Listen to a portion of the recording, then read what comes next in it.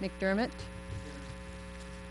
Melendez, Mello Miller, Merritt, Monahan, Newsom, Oliver, Pasqualini, Perry, Powers, Pacino, Quinn, Richards, Rogers, Stanford, Irma Streeter, Jim Streeter, Strode, Wagner, Washington, Wells, Whitehouse, Whitney, and Eben. Here. 32 present. You have more than a quorum. All right, well, good. Thank you. So we're going to start with a moment of silence. Can you all rise, please? We'll have a salute to the flag. Representative Frickman, would you lead us off, please? Allegiance to the flag of the United States of America and to the republic for which it stands, one nation, under God, indivisible, with liberty and justice for all. Thank you. What? That was a quick moment of silence. Yeah, maybe that was too quick. Sorry. The next item on our agenda is to approve the minutes from our June 13th, 2018 meeting. Do I have a motion? Representative Powers and Representative Massett, I believe, seconded it. Thank you. Okay, is there any discussion? No? All in favor, please say aye. Aye. Any opposed? Any abstentions? I'm actually going to abstain because I wasn't there. Okay. All right, the minutes are approved. 31 in favor, 1 abstention. Yeah. So we have 32 people here? Correct. Okay, thank you. All right, so the next item on our agenda is citizens' petitions. I'm going to read, this is the portion of the RTM agenda where the RTM welcomes comments from citizens. Each presentation should be limited, in this case I'm going to say, to 3 minutes or less, and citizens should, if possible, submit written comments. Presentations should be limited to matters pertinent to Groton. The moderator or members through the moderator shall ask questions only in order to clarify the speaker's presentation. Responses may be given by the moderator and/or by the town manager. Citizens should make their presentations from the lectern and state their names and addresses for the record. And before I, excuse me? Point of order.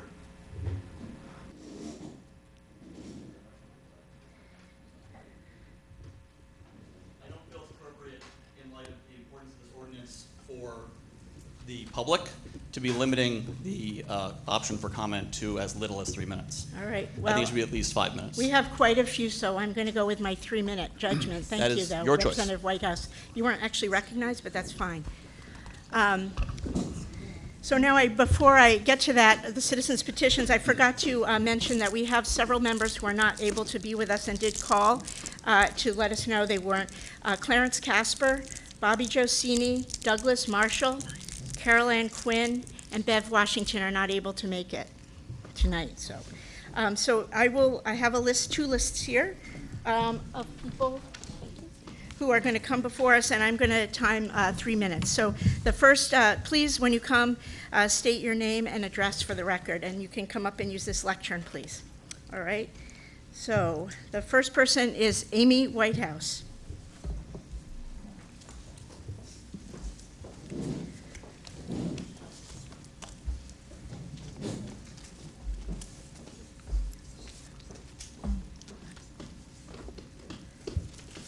All right, 3 minutes, wasn't expecting that. Okay, I'm gonna have to shorten this.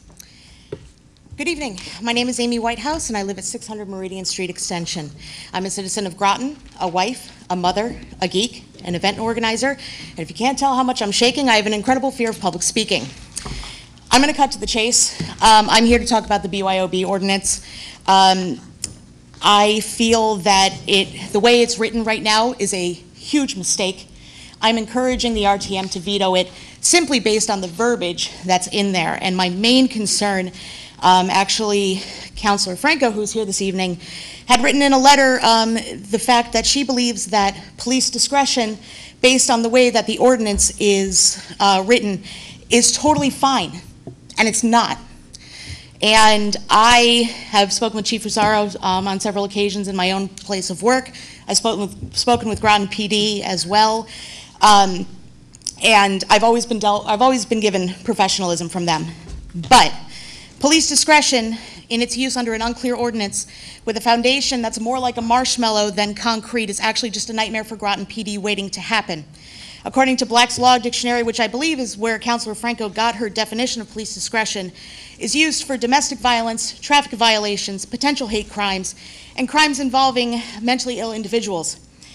The other big thing about police discretion is it's one of the reasons behind what some people see as racial profiling, as police officers are trained to use their discretion in line with statistics and perceived statistics. Police discretion is only effective, in my opinion, when proper, clear, defined laws are put into place. It's then up to the officer to determine whether or not he or she should take proper action. A vague ordinance puts the officer in a dangerous situation to make their own calls on when and where to enforce the ordinance, which will result in a PR disaster. And in today's society, it is very easy for a disaster regarding police discretion to go viral. This is why the ordinance, as it is written, needs to be vetoed. I went to the Midnight Hookah Lounge this past Saturday night in the early hours, and I'm going to tell you right now that the way it's written, there is definitely going to be a potential for racial discrimination. In the people that were there, myself and possibly one other patron were white. The rest were not. I don't believe that this is going to go over well if the police end up ticketing or arresting people because they're consuming alcohol after midnight or 1 a.m. I had so much more to say, but given the fact that I'm only given 3 minutes, I'm going to end it there. I really do not believe that this is the right thing to do.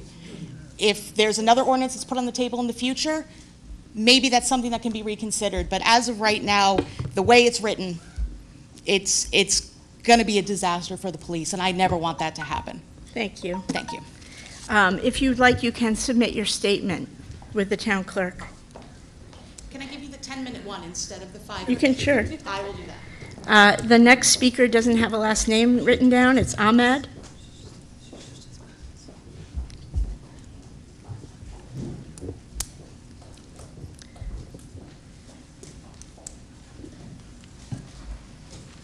Hi. Good evening. My name is Ahmad Faraj, and I am a Groton resident. My bad. I am a full-time student at Three Rivers. Please give us your address, too. Yeah. Thanks. I am a Groton resident, and I live at 32 4th Street. I am a full-time student at Three Rivers and work the weekends at the mobile gas station next to the hookah bar. I have known Mr. Abu Dawood for about a year now. Last fall, I watched him work 16-hour shifts every day to save money to open the hookah bar and take care of his family back at home in Syria. Mr. Abu Dawood split hours between driving Uber, working at the gas station, and putting together the store. 90% of the labor that was done in the hookah bar was done by him. After finishing my shift, my friends and I would meet up at the lounge to hang out. The busiest times for the lounge are usually between 2 a.m. and 3:30, when the music would usually come to a halt. Time and time again, Mr. Abu Dawood has proved that he is ready to cooperate with the police to ensure no problems occur at the hookah lounge. It would be a shame to see all his hard work go to waste. Mr. Abu Dawood is a law-abiding citizen, a family man, and a mentor to me. He was never notified about the ordinance the last time around and was not given the respect he has given this town. I hope that you all stand behind him and veto this ordinance, and thank you. Thank you. And anyone who speaks can, if you have written comments, you're welcome to leave them. The next speaker is Hassam Abadouad. I apologize for mispronunciations in advance.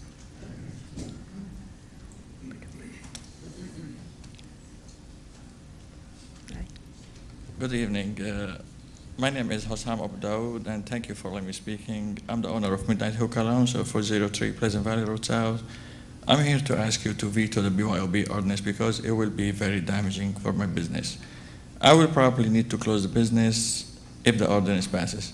Since we opened this winter, I have worked very hard to create a safe, fun place where people can get together and have a good time. Our customers include electric boat employees, many Navy people, casino worker, waitress, partner, local business owner, and at least one of the state trooper. I have done my best to work with the town to get all prepare permit and authorization at every step of my business. When first opening the business this winter, we had some trouble with a few people as quickly as we could. We hired additional security, improved our policies, and worked closely with the current police to deal with those issues. And we have not had any major problem in a few months.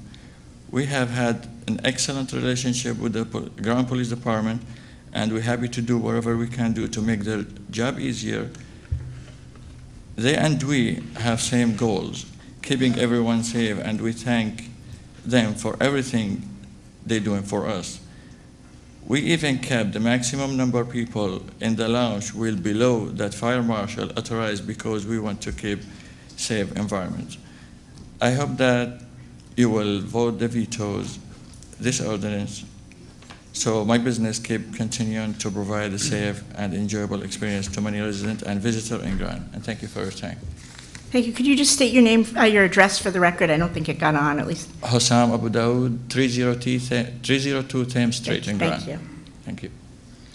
The next speaker is Tim Bresnan.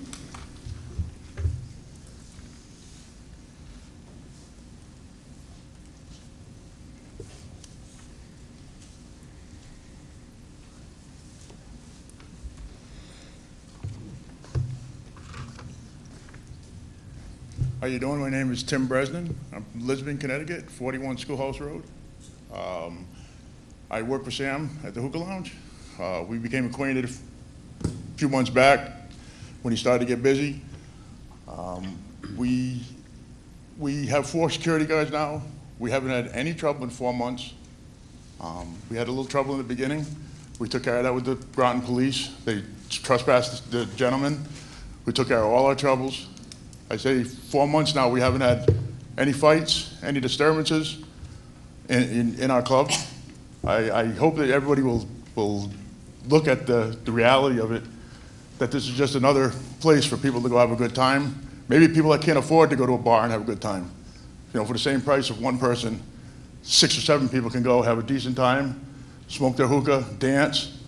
I mean, we have 4 security guards in that small room, and we have no trouble whatsoever. We haven't had any serious incidents in quite some time. That's about all I can say about the place. Sam's worked very hard. He's a very good man, and I hope you people will take that into consideration and veto this ordinance.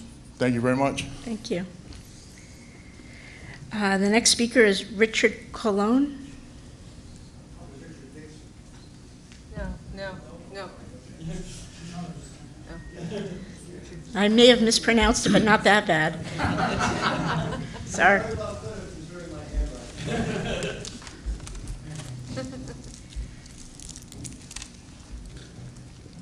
My name is Richard Colon. I'm from New London, Connecticut, 197 Montauk. The DJ at the Hookah Lounge. I hope you guys veto this ordinance. I just feel, not really good into politics, but I just feel that it is targeted towards the Hookah Lounge, just through everything I've seen. It's going to be the biggest business it's going to be the biggest impact for this business, just as far as we get a lot of people that are in the industry, as far as the nightlife. We get a lot of people that come from the casinos. Like I said, I'm the DJ there, so I communicate with a lot of these people just through working around the area of Connecticut. So I get a lot of people that come from the casino that they'll text me like, oh, I'm coming by. And it's people that while they're working, they don't get that opportunity to drink. So they come there, drink, smoke hookah. I'm Dominican, and in our culture now, it's a big thing, the hookah. Like there's a lot of Dominicans that won't go to places if they don't have hookah. So the hookah with the alcohol is kind of hand in hand now, and our society is growing. It's not that big around here. It's the only one. But in like New York, I drive all the way to Providence to go drink and smoke hookah, and all my Dominican friends do.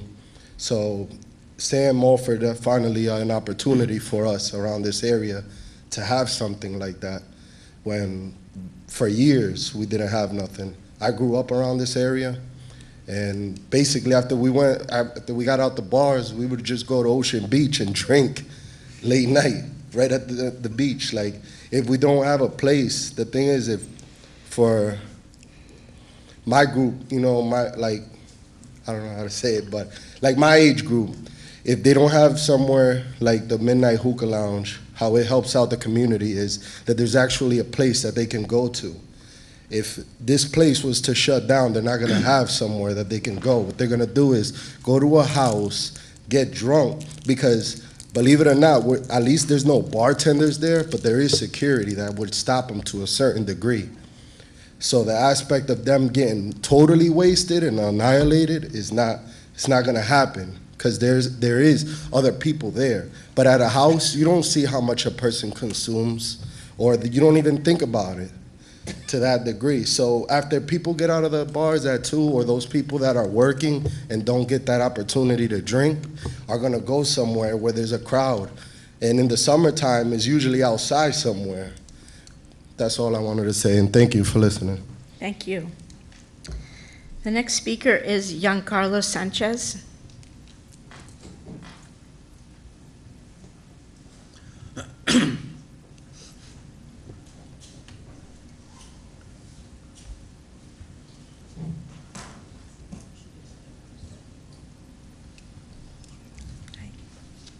How you doing? My name's Giancarlo Sanchez, and I'm from New London, Connecticut, 24 Cedar Grove. And I hope that you will vote to veto this ordinance. That's all. Thank you. The next speaker is Megan McGuffey.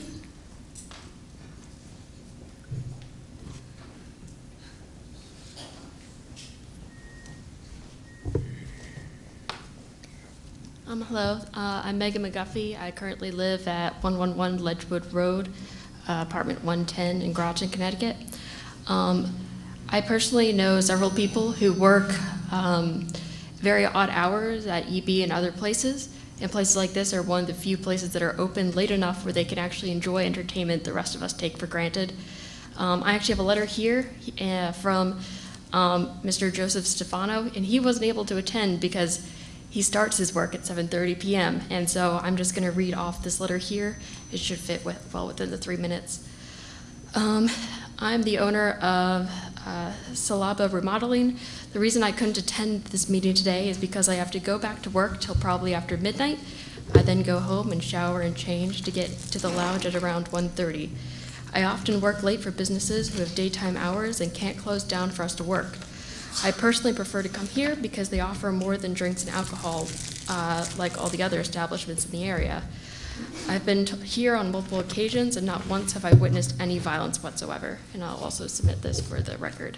But as you can see, there's people here in this community who are, they're hardworking citizens. They want to live in Connecticut, enjoy Connecticut, but they, if an ordinance like this passes, it greatly reduces what they can really enjoy, while the rest of us get to still enjoy the same things we normally could. It affects a very specific number of people. So that's it. Thank you. Thank you very much. If you want, you can give this to the town clerk. The next speaker is Luke Bittner, and followed by Dawn Bittner.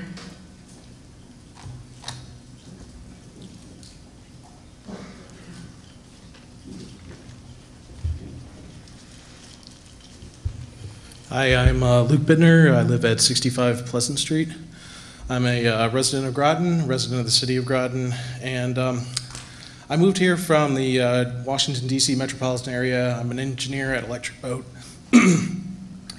And I just want to say that I oppose this ordinance, and I hope you guys agree to veto this because, number one, the time of day in which you choose to either rest, recuperate, or get entertainment shouldn't have an impact on whether you can, in a particular community, There are people I know who work on second shift at Electric Boat who work extremely hard, and they deserve a chance to not have to travel super far if they're living here, to enjoy themselves, to chill with their friends, people they work with. And secondly, even though this ordinance doesn't call out a particular business by name, I think there's something fundamentally sketchy about having that only affect one business in our community, one business that is part of our community and indicative of the type of community that we are, one that's welcoming, one that's opening. And you know, I bought a house in Groton, Connecticut because I fell in love with the community, and I just want to see us grow. I want more nightlife options for us. I want to bring more people that I know, say from, you know, friends back home, and I want to raise a family here. I want this community to grow. I want this community to evolve, and I feel like this would just be a misstep, one that we would regret in years to come. So I urge you to reconsider, to veto this, so that we can look back and say, you know what, we made the right call. If we have safety issues, let's address the safety issues. Let's not cause the loss of a business in this area. One of us, really. It's not us versus anybody else. It's one of us saying, can we do this? Can I stay open? And I guess we're asking for mercy. Thank you. That's all I have to say. Thank you. All right, Dawn Bittner, followed by Barbara Tarbox.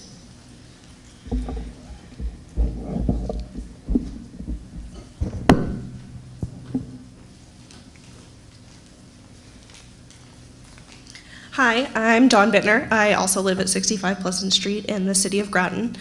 I'm asking all of you to veto this ordinance as well. I want to echo everything that everyone who has come before me has said, but also I just want to add that it's, like my husband said, it didn't specifically call out a business, but if it's only affecting one business, and that business owner was not notified, and that business owner has done everything that he can to cooperate with the town, with the city, with the laws, with the police, then the fact that we need to create an ordinance to solve a problem that doesn't exist is ridiculous.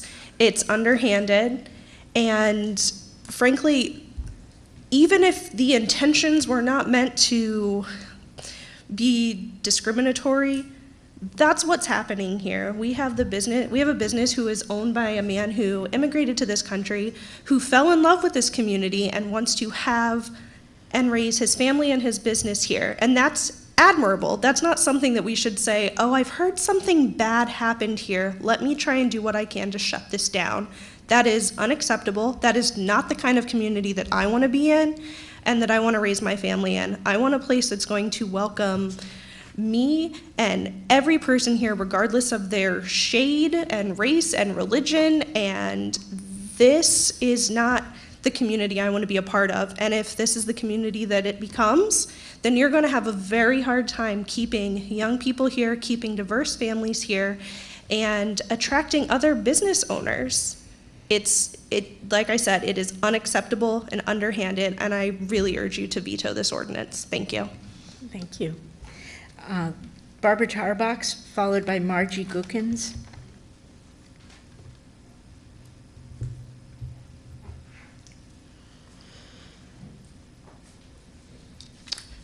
And now for something entirely different. Barbara Tarbox, 74 Algonquin Drive, Mystic. Tonight, the RTM will be acting on a legislative ordinance which requires a 2/3 vote to veto. The RTM will be eliminated if the proposed charter revisions are adopted, as you well know. But if the proposed charter revisions are adopted, a legislative ordinance may only be vetoed if a petition with 5% of the voters is submitted within 14 days. Then the ordinance must go to referendum, another expense. What is curious about the ordinance going to referendum is that the new charter would require that not only the ordinance be defeated, but that it be defeated by 15% of the electors. Not just a 15% turnout, but 15% of those turning out voting no. In other words, there is a minimum requirement of voters both to the turnout and to defeat the ordinance. The proposed excuse me, the proposed revisions require an automatic budget referendum, but it does not require a minimum number of voters to vote in that budget referendum. No minimum turnout, no minimum vote to defeat. I find this lack of requirement for a minimum turnout or a minimum number of votes to be ironic, inconsistent, and foolish. Thank you. Thank you. Margie Gookins, followed by Robert Zuliani.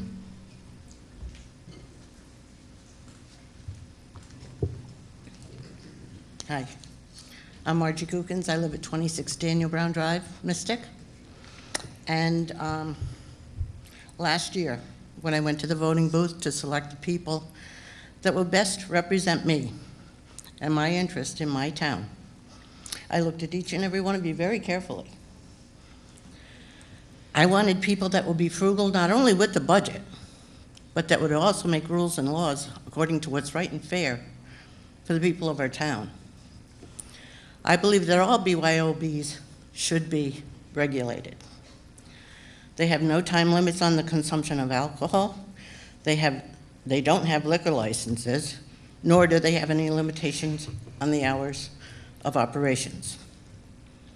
I watched on TV where the chief of police requested these hours for open liquor at BYOBs that you're going to be voting on tonight. He only has so many men to take care of so many places that already have liquor licenses and that are subject to state laws. As you're well aware, BYOBs have no state laws regarding hours of alcohol consumption. All BYOBs in our town should be regulated. All of them should have guidelines that they must follow. If not, why should we have laws for bars that already have a liquor license and pay huge fines to get them? In all fairness to our existing BYOBs and to the fairness to the bars in our town, the chief's request is more than reasonable. Fairness for all is important. We have a number of BYOBs in town, and I only saw one speak against the hours of alcohol consumption at the town council meeting.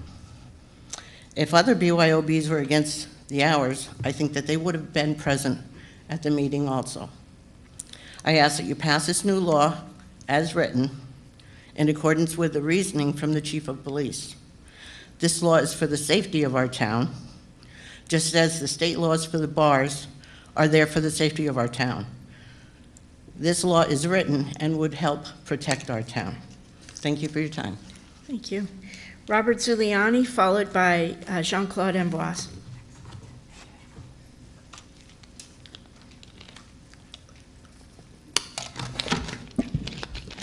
Greetings to the body of the RTM. My name is Robert Zuliani. I live at 23 Cushman Street, Groton. Please excuse me for reading from notes. I don't want to miss anything I would want to say. There is one thing this body of Groton government does not receive very much of, and that is the praise and glory of all that you do month in and month out throughout your term in office. Rarely, if never, do government servants receive much praise from the public. In many ways, the public is confused regarding what you do. Actually do, not only in front of the camera, but behind the scenes researching while involved in committee meetings. You each take your personal and valuable time to assist the people of Groton. First, by running for office for your political party, once in office, freely giving of your time each month to assist in helping to keep our town moving forward. What's most impressive is you dedicate a great amount of additional time reviewing and researching the budget each year. Special committees, assignments of the budget, while each committee scrutinizes the dollars needed to run these departments. Those findings are then brought to the general body of the RTM, and additional questions are brought up for discussion. Bottom line is, as a group, you understand the budget dollars and the need to the towns. and the limitation it's under, and are fully capable to make the right decisions while keeping the town functioning without disruption. This group functions properly and always gets the job done. I thank you for all that. I appreciate all that you each do. Each one of you play an important part in moving the town forward. I believe in the RTM and all that it does, and I want to keep it in place. For these reasons, because you do your job so well, I am therefore unable to support the charter revision question coming up this November. I sincerely, and I mean sincerely, thank you for everything you do. Well, well, anyway, you know where I'm coming from. You guys do a great job. Don't stop what you do. As a group, you make the right decisions every time, in my opinion. You research and you do your homework. Thank you for your time, and I appreciate what Thank you you. Jean-Claude Amboise, followed by Archie Swindell.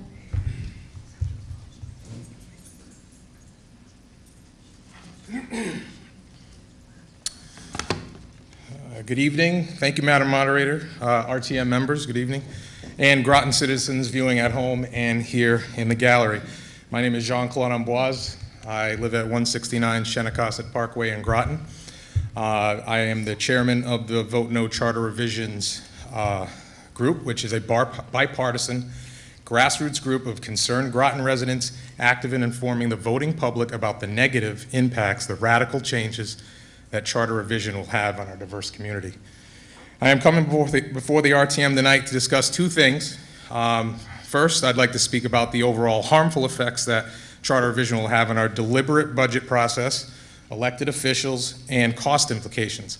Second, I'll discuss that agenda item that you will be talking about and how that vote tonight ties into that upcoming election on the referendum.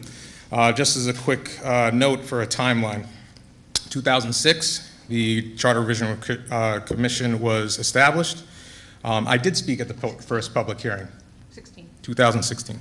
I did speak at the first public hearing. I did say that I think there should be changes made, whether it be term limits, which is not in this bill, which is decreasing RTM membership, which is not in this referendum, and again, it goes on and on from there.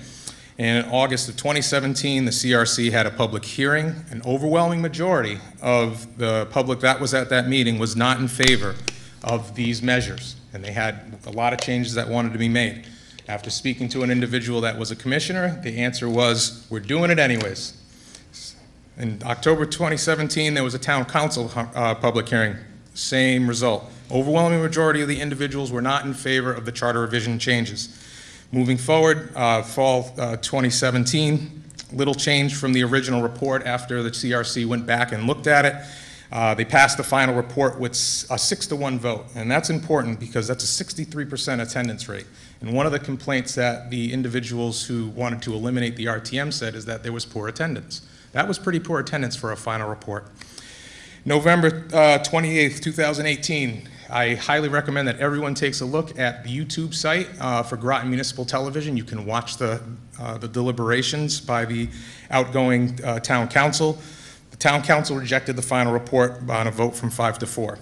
In the winter of 2017 into 2018, the petition got a charter revision on the ballot. Again, speaking to what Barbara Tarbox had mentioned, there was a mandated amount of elected registered voters that had to sign that petition. And for many reasons, I cannot approve this Groton vote, and that being one of them. The annual budget referendum for town operations and for Board of Ed requires no minimum voter turnout and no referendum trigger. Meaning that if we're actually saving taxes in the town for that particular year, we still have to go out and vote. And the whole premise, in my opinion, of what the CRC was all about was trying to save taxpayers' money. Coincidentally, you're not going to save money because you're going to have to spend $20,000 for every vote, every time. Again, I know I can hear that buzzer, so I'm going to keep it quick. 4-year terms are too long. A Board of Finance is an advisory board only with no real check for the town council. And the RTM, it decreases community representation. And just one final point, please, Madam Moderator. The comparisons to other towns are not justified. We are a diverse and unique community here in Groton. Please wrap it up. Yes, please. Thank you. The RTM is that check on the council. If the charter revision is approved, who is going to veto these current legislative ordinances that are coming from the town council? Change for the sake of change is not good change for Groton. Vote no, charter revisions on November 6th. Thank you. All right, the next speaker is Archie Swindell, and you can leave it, followed by Carolyn Wilson.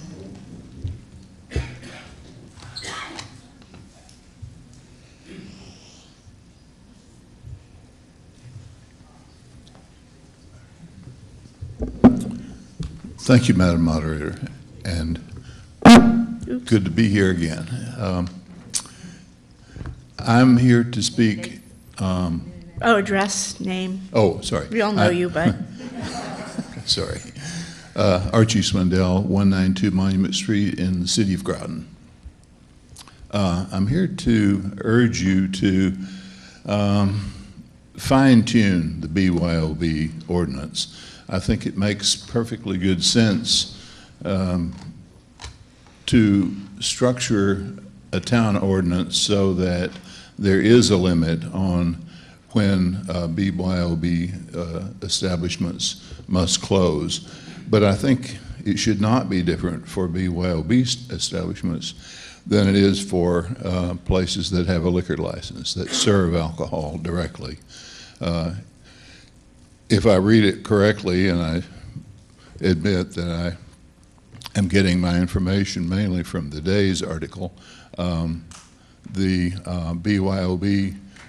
Places have to close, I think, about an hour before the regular establishment. I think that's probably wrong. What do you do about that? I'm not sure. Whether you can amend the ordinance or maybe you can talk to the council and have them amend it. But as it stands now, I think it should be sent back to the council. But I think we need some kind of ordinance. And it's not aimed at one establishment. It's aimed at structuring a reasonable limit on consumption of alcohol late at night in the town. As far as the budget, or as far as the charter revision referendum goes, I will be voting no on that. And I think tonight is a perfect example of the reason, one of the reasons why that is true. I think people who signed the petition to put this on the ballot probably did the right thing. Let's let people have a choice of whether or not we want to. What I will say is to take a wrecking ball to our form of government in Groton and completely change it in many ways, or go with what we've got, which has worked well and which continues to keep the budget under control and keep the government in the hands of the people. A meeting like tonight would not take place if those changes are passed. So thank you for your service, and thank you again. Thank you. Next speaker is Carolyn Wilson, followed by Kevin Trejo.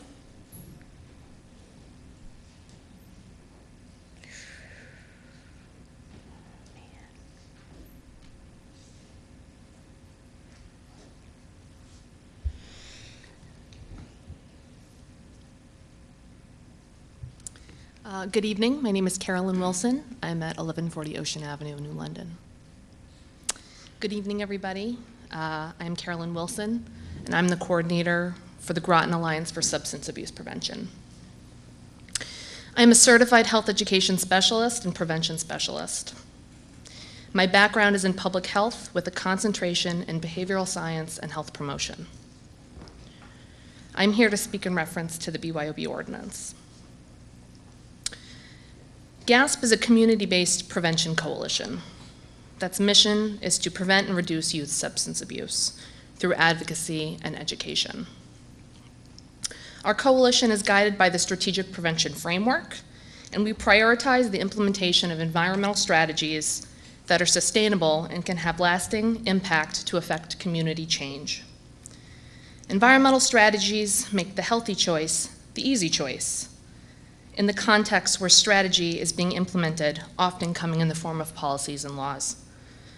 CADCA, which is the Community Anti-Drug Coalitions of America, provides technical assistance and mentors coalitions like GASP all across the world.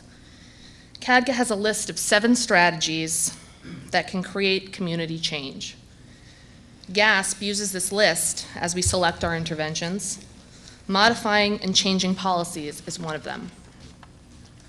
Examples of environmental strategies to prevent underage drinking that GASP promotes and has supported are the Social Host Law, which is adult liability for underage drinking on their property, providing responsible seller-server training, including checking IDs and intervention procedures, and sponsoring compliance checks, ensuring that retailers and servers don't sell or serve to minors. According to CADCA, the environmental strategies approach recognizes that risks associated with substance use are in part a function of the interplay between the environments in which individuals use substances and the environment approach place matters. We recognize that managing the availability of alcohol and other drugs in specific environments impacts the substances individuals choose and the amount that they use. These decisions determine the level of risk individuals and communities experience. The ability to shape individuals' behavior by structuring what is expected or permitted in specific environments can reduce alcohol and other drug-related problems. Thank you for your time. Thank you. All right, Kevin Trejo, followed by Richard Dixon.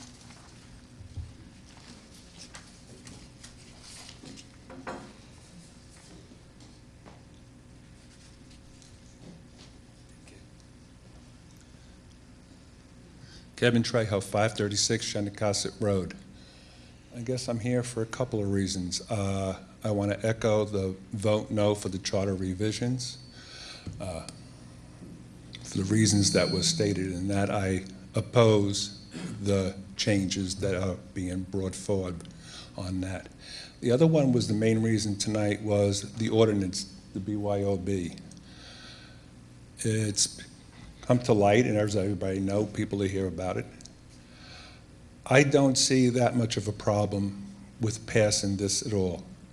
This affects the whole town. I don't believe this was brought up just to hurt one party. I mean, this works for restaurants and everything else. I know I've been in this town 30 years, and there's some places you'd like to know, pick up a bottle of wine and go in and have a nice meal. So I don't think it really addresses. There are hookah lounges throughout Connecticut, Tolland, New Haven, Manchester. They're establishments that are open all day and into the evening, and they manage to survive. So I don't know what their lawyers did or anything else when they opened up and what the changes would be, but something should have been looked forward on their business plan as they went along. I have no problem having a hookah lounge here. I mean, they're nice places. My daughter goes to them. I don't smoke. But I'm not looking to put people out of business, but I don't see how this really gets in the way of the ordinance. I figure the lawyers went over this before the council approved it and everything else, so it's legal, it's clean. So I don't know how you hurt other businesses over one business. So I'm for the B.Y.O.B. That's all. Thank you. Thank you. Richard Dixon, and then if there are any other folks who have missed the sign up and wish to speak, please let me know. My name is Richard Dixon, excuse me, former town councilor, former member of this body for a number of years, so I understand the process that you're going through. I'm here primarily to say that I don't think you should allow this ordinance to be passed. I think that I'm not here to say that I think a hookah bar is good or that there shouldn't be some consideration of regulation, but as I hear, and again, I haven't had a chance to really get into it in great depth, but what I hear is that we're putting Groton at risk for having a civil rights lawsuit, because this does appear to be targeted at that particular business. That's what my biggest concern is. I'm not sure that there's a need for that kind of an ordinance to begin with, but if you take a look at, for example, 42 U.S. Code 1983, that's the statute that somebody would bring in an action under. And I hear, for example, rumors that the town attorney suggested that the town councilors not talk to the individual because he had a lawyer write a letter. The town council's job is to talk to the constituents. If that rumor is true, then there's a pretty good suit line out there for somebody that wants to take it. There's also something that goes right back to Article 1, Section 9, Paragraph 3 of the Constitution, called a Bill of Attainder. That's basically, to put it in the simplest terms, where a legislative body cannot sit as a judge. Because this does have the implications that it's directed at this one establishment, then that could be considered to be a bill of attainder. It could be considered to be directed at them. That clearly would be unconstitutional. I don't want to risk the town being in that situation. Last time I told the town they were going at risk, it almost cost the town $100 million, the Merritt property. You may remember I was one of the ones that said you're going about the process wrong. So I'm talking about the process now. I think you need to veto it, send it back to the council. If the council thinks that there is a need, I'm talking about a need now for a law. There's lots of laws that can be used to keep the safety of the area where this hookah bar is.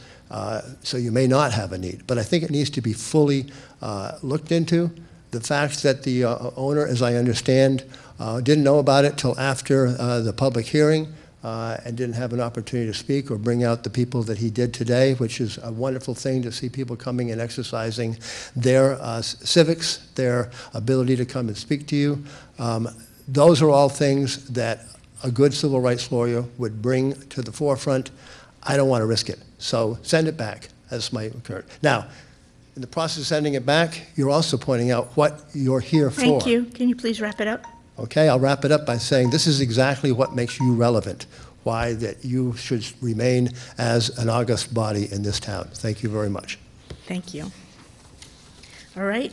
We are at the end of our list. Is there anyone else in the audience who wishes to speak?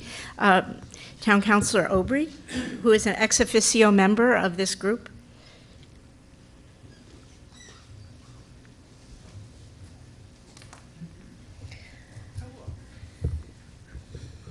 Good evening. I'm Leanne Aubrey. I live at 8 Vista Point in Groton. I am part of the council, and I only came up to say a couple of things. First of all, Dick, you shouldn't believe rumors. We were not told or given any direction on what we're doing from anybody. We've done it because we have a desire to make a situation better.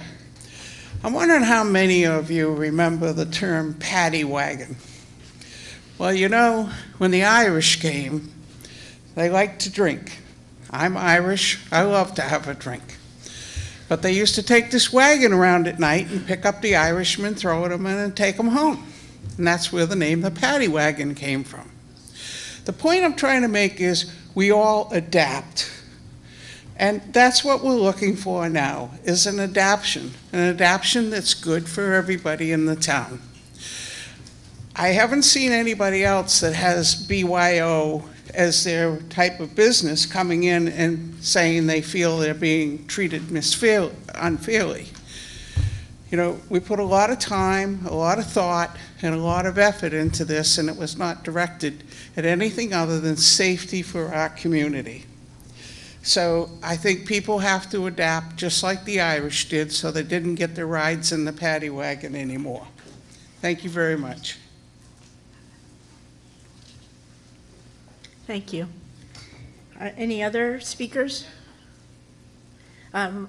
Town Councilor Franco.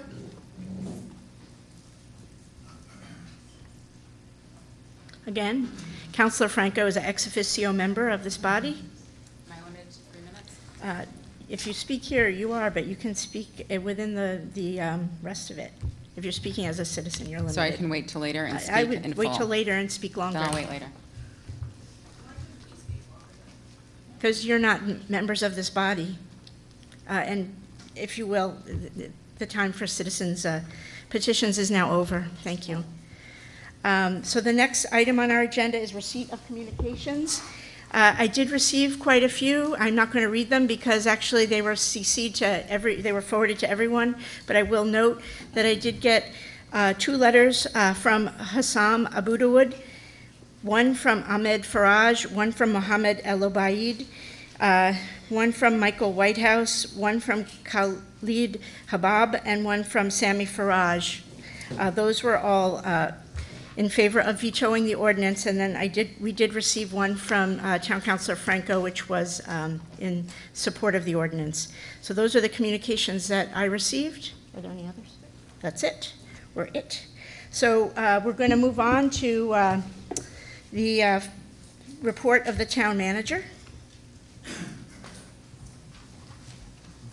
Good evening. Is this on? No. Jesse, can we have the town? Oh.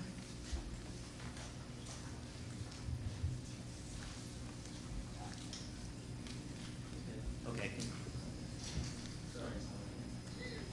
It's his first day. Yeah,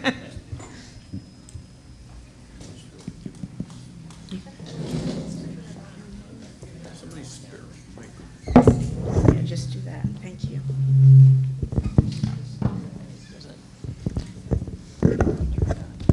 Sorry about that. It's loud. I've got copies of the mini budget summary over on the table. If you didn't get yours, please grab one before you leave for all the RTM members. And also the town manager's news packets over there. Financials, preliminary fund balance as of June 30th, 2018, unaudited, is approximately $18 million, which is 15% of the FYE 2018 general fund adopted budget. We'll have final numbers for the FYE 2018 will be available once all year-end entries have been posted, so we should have that soon. General contingency budget for FYE 2019 was appropriated at $450,000. Nothing's been taken out of that yet. And the capital reserve fund balance as of June 30th, 2018, again unaudited, is estimated at $1.1 million. Well, we should have final numbers soon. Just a few updates. The school superintendent sent around an update on the via email on the Groton 2020 plan, but we're working through the last bit of the deep process to get permission on the swap, the additional swap of the portion of Kolnaski School. It's gone to the AG's office, and we expect that to be wrapped up hopefully in the next week. A lot of thanks to our various open space groups and for working with us to figure that out. So, mention Groton Heights, the RFPs that are out to develop that property. They're due back September 17th. We're getting a lot of interest, so we should hear something on that hopefully soon thereafter. There's going to be a job fair coming up, Groton Community Job Fair, September 18th from 10 a.m. to 2 p.m. at the Groton Senior Center here. Job seekers will have an opportunity to meet with both the Board of Ed and Town of Groton. Bob Zagami, thank you for heading up our portion of it. We're going to be doing, besides learning about positions open, we're also going to have workshops on tips for job interviews, support for developing resumes, and assistance with navigating the websites and online application process. So a lot of good information there. And one mention of a sidewalk closure. We've put up permanent barricades blocking a portion of the sidewalk on the north side of Route 184 west of Pumpkin Hill Road. A lot of erosion underneath the sidewalks has become dangerous, so we're getting engineering costs and find out what we have to do to have that fixed. And that is all I have. Thank you. So the next item on the agenda is economic development. Is there a report on that? None. And the next after that is a superintendent of schools, and I just want to note that Superintendent Grenier is ill and did supply a report, which is over on the table if you'd like to get it and read it. All right. The next, Representative Katowski. What? Liaison reports. You please come forward. Oh, no, you don't have to come forward. You could do there. That's fine. The last time I came up. That's fine. I was just going to ask the town manager a question. I thought it was a question. Turn up. I can't hear. I don't think your thing is on. Is it? The red button. Okay. Speak into it. I was just going to ask the town manager a question. Sure. Okay. In your report, you said there's a job fair for open positions in the town and the Board of Ed. Yeah. I thought we had a hiring freeze on. It's more of a hiring review, and that doesn't apply to the school either. And even if a position isn't necessarily open now, we still want people to come in and apply as positions open. But every position for the town proper that comes open, it's reviewed by myself, Bob Zagami, and then the town council has to approve filling it. But it's not a total freeze. Representative McDermott? Thank you, Madam Moderator. I have a question for the town manager. John, thank you for following up on my suggestion about fixing up the town hall entranceway. It looks 100% better, and I hope people have a chance to go down there and see the difference. My question is, are we going to do something about the outside of the building soon? Do we have any kind of a plan? Because I've been talking to the public works director about right around the immediate entrance about it's just finding the staff time. We have to test for lead with the paint there. There's some, the paint's not looking great there. In terms of the full building, that would take a CIP to do at that cost level. We wouldn't be able to do it with existing funds, but we are discussing options. okay, because that is like the one focal point in the town that everybody visits at one point or another, particularly people that want to do some economic development, and the town hall looks terrible. It just needs to be fixed. If we have to do it with a CIP, then I guess that's what we'll have to do. Have you gotten some estimates already that it runs into that kind of a number? Not yet. Well, we've done it in the past. We know what Gary knows what it costs in the past, but we're still debating, do we do the whole building at once? Do we right now just do around the outside there by the entrance? And just so people know, we had painted the stairway coming into the main entrance. We painted the first floor hallway. We put out mulch around all the vegetation outside, repainted the town clerk's mailbox. We painted around some windows outside, so we've been trying to do things to fix up the outside, too. Okay, well, we're always talking about economic development, and as I say, that's a focal point in the town, and that's where we should start and get that accomplished. Thanks. I'll continue to pursue. Okay. Representative Bordelon? Thank you, Madam Moderator. A question for the town manager. I was wondering where do we stand currently in reference to the Groton ambulance and providing a sound lease and making them pay a fair wage to this town? I had a meeting today with their attorney and their president of their association, so I'm hoping to have that wrapped up soon. Well, a proposal for the council soon. My other question is checking the status of the lead water in our buildings, in particular our new community recreation center there. I know things are testing positive, as well as up at Fitch High School and elementary school, some more sinks were positive, which brings me to my next point. I believe that's in Superintendent Grenier's report. I also attended the meeting that they had. Okay. But it is a public building. It's owned by the town, as well as as the Board of Ed is utilizing it. But I feel I can speak on behalf of myself as a parent who's paying for water every day, and the concern that kids are concerned about drinking the water in that building, and now newly with the field house coming on the radar for having contaminated water as well. I feel that our direction in this town should be really making sure that we have drinking water. Speaking, on the heels of a veto of a B.Y.O.B, I feel that our own water in this town is not safe for our children.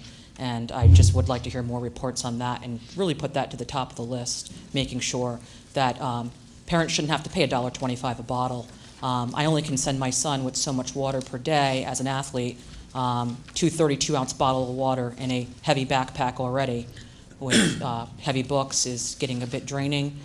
certain sections of the building where he's at in particular, it's hard to get to water. And being an athlete down at the field house, the last I heard, they were checking the ice in the ice machine and saying it was only used for injuries. So I feel like as a community, we should really be rallying around making sure this water is safe and accessible, and students should not have to be charged until we, as adults, get our act together. And just a note, as the moderator said, there is an update on the schools in the superintendent's report that's been distributed, and myself and the council and the superintendent and Board of Ed take it very seriously, and the council's asked for regular updates from the superintendent. And just while we're on it, I'll give a quick update on our the former Fitch Middle School. That's, of course, no longer a school, but it is starting to house some of our parks programs. We did test positive in the A wing, which is that front portion 2 wing. We don't have anything in there right now, but the C wing, where the parks and rec are, did test positive. All water fountains were shut off, bagged and tagged not to use. We're getting water right now. We've got, I think, bottled water, but we're getting water coolers in there while we figure things out. Hand washing stations are being placed too, and we're going to try to figure out a plan pretty quick for how to resolve things. But So at the high school, once again, there's areas where the kids can't access water, $1.25 a bottle. It's a town building. I think it's a town concern as well as a Board of Ed concern. And at this point, I think we really need to bring it up back to the table and discuss how we can provide free water to these children, because not everybody can afford, like I'm spending about $3 a day on water, when he should be able to have access to drinking water. That should be a right to the students, and it's offered in small sections, but it's not across the board. So I would encourage the town to consider putting some water stations everywhere so that kids feel safe. The kids have also heard about the drinking water, and a lot of the kids are concerned with drinking it. I'll look further into that. Were there any other questions for the town manager? Hearing none, let's do our liaison reports. Representative Katowski? And you could stay there if you want. It's up to you.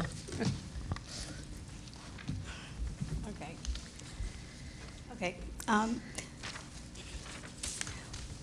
Well, we were busy having fun all summer. The town council was really busy. And I want to thank Lisa in the town manager's office and Betsy for helping me put this together. These are the resolutions from the town council meetings from June 26th through September 12th. Housekeeping resolutions such as approval of meeting minutes are not included in the report. At the June 26th special meeting, the council approved a resolution for the 2018 neighborhood assistance at, There was a resolution approving the 2018 neighborhood assistance at program application for the Bill Memorial Library. At the July 3rd meeting, there was a resolution setting the referendum date and form of the question on proposed charter revisions. There was a resolution approving a special waiver of field rental fees. There was a resolution authorizing the Director of Public Works to continue the new consolidated middle school design in accordance with the Groton 2020 School Modernization Plan.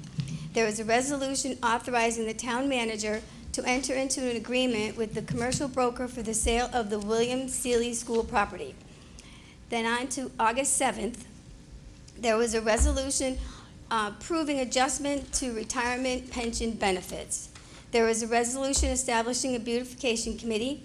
There was a resolution approving a grant of economic assistance to CrossFit Ingoos. What? Ingoos? Is that okay?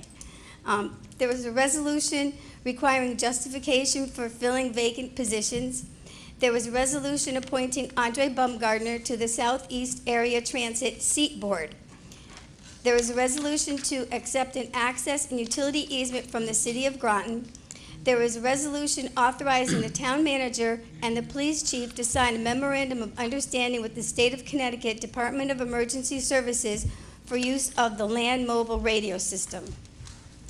There was a resolution authorizing a nuclear safety emergency program grant, and another one authorizing a modification to the part-time seasonal pay plan to include a telecommunicator position and to modify the pay range for supernumeraries There was a resolution replacing the town manager administrative assistant position with an executive assistant position. There was a resolution that the town council hold a public hearing on the ethics ordinance on September 4th, 2018 at 6:30 p.m. at the Town Hall Annex Community Room. Thank you, Town Council. On August 14th, there was a special meeting, and the public hearing was set for the conversion of the Merritt property for September 4th, 2018. On September 4th, there was a resolution approving the tentative agreement reached between the town and the Groton Telecommunications Association, United Electrical Local 222, Connecticut Independent Labor Union Local 86, etc., affiliated with United Electrical Radio and Machine Workers of America. There is a resolution authorizing the town manager to execute revised lease agreements with TVCCA for the premises at 36, 38, and 40 Central Avenue. There was a resolution setting the public hearing on the sale of town-owned property for October 2nd, 2018. There was a resolution extending the effective date of Ordinance 286 for the designation of the Planning and Zoning Commission and setting a public hearing for October 2nd, 2018. There was also a resolution approving a revised job description for the Water Pollution Division of the Public Works Department. Respectfully submitted, Roseanne Katowski. Thank you. Very good. Nice. Thank you for your service. Representative Bordelon, would you like to give us a Board of Ed update? Thanks. Oops. Uh-oh. Does it work? It's still working. There, go for it. Thank you.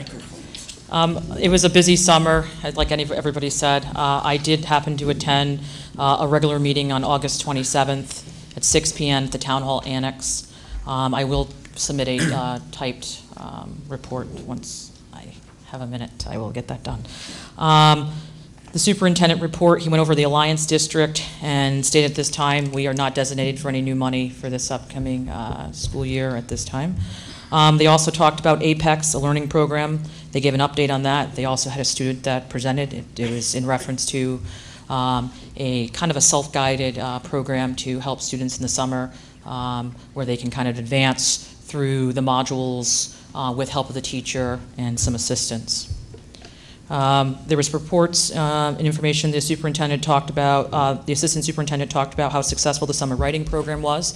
And according to my notes here, it looks like 290 kids were in attendance, which is awesome. They also spoke about, they had no health insurance report at the time. Director of Building and Grounds spoke on the 2020 plan. They said it was moving along. The summer projects, they were just doing cleaning and getting the schools open at that time. They did talk about the water update and stated that the field house had been also positive and that they were trying to provide as much water down there as possible, as well as coordinating with Ledge Light, and he had also made a trip up to Hartford to discuss plans of actions and things to do in reference to that. They had some action items. They, let's see, I'm sorry, new business. There was a discussion and possible action regarding tuition grants on the IB diploma program and program tuition. The elementary program, they gave a chart that stated the elementary school is $14,616 per student, middle school $16,579, high school students $16,504, and the IB program would be $19,610. And I believe this is an initiative to they're coming up with numbers to look at to maybe open up that IB program possibly to the outside. Also, there was a discussion of possible action regarding implementation of that Apex learning program, which they did actually vote in favor of, and that's going to be implemented. There was a discussion of possible action regarding the whole homeschooling. They had a reading on that.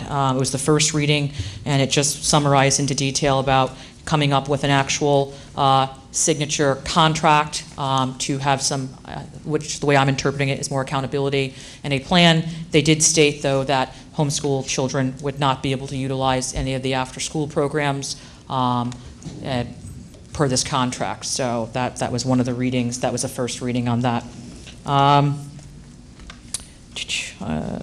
Sorry. They also had discussion on the possible action regarding reporting child abuse and neglect. They were working on that. In discussion, that was a first reading as well, sorry. Discussion on possible action regarding superintendent's contract. So they went into an executive section to speak about the superintendent's contract, and at that point, I was no longer there. Thank you. Thank you. Representative Wells?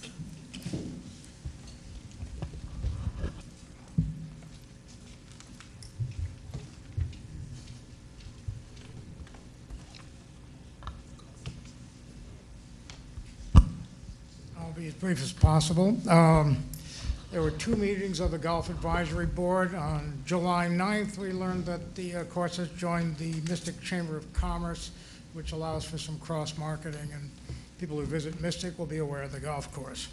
Also at that July 9th meeting, the landscape architects unveiled the master plan for the course.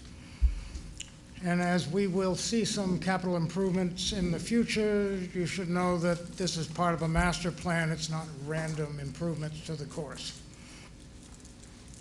The architect did some considerable care to adhere to the original Donald Ross 1916 design.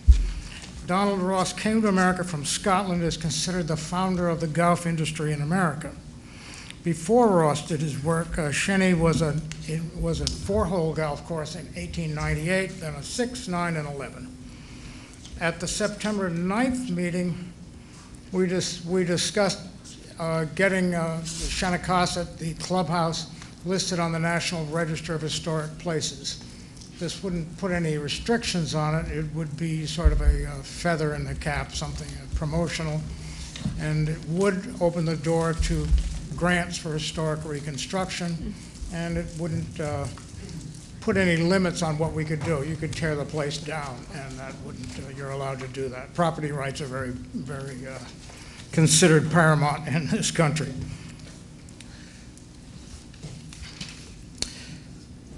Let's see, the Northeast Golf Magazine rated the course number 8 in Connecticut.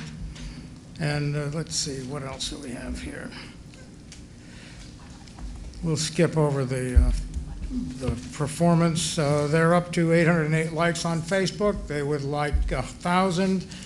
If you have not already, please, you out there, like the Shannicosset Golf Course.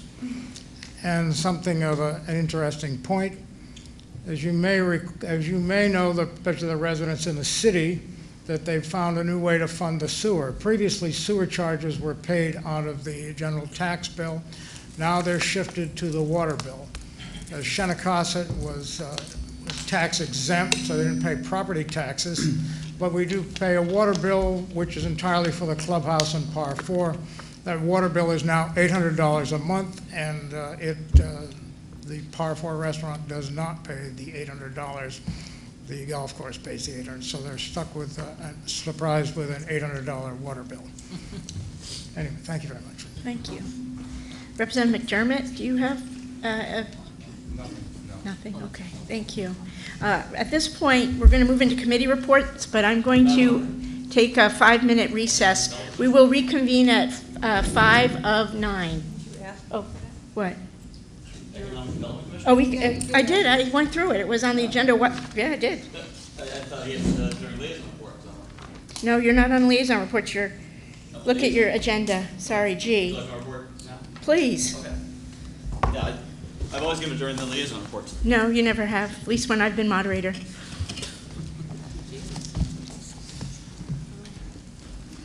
Okay, seems to be some confusion.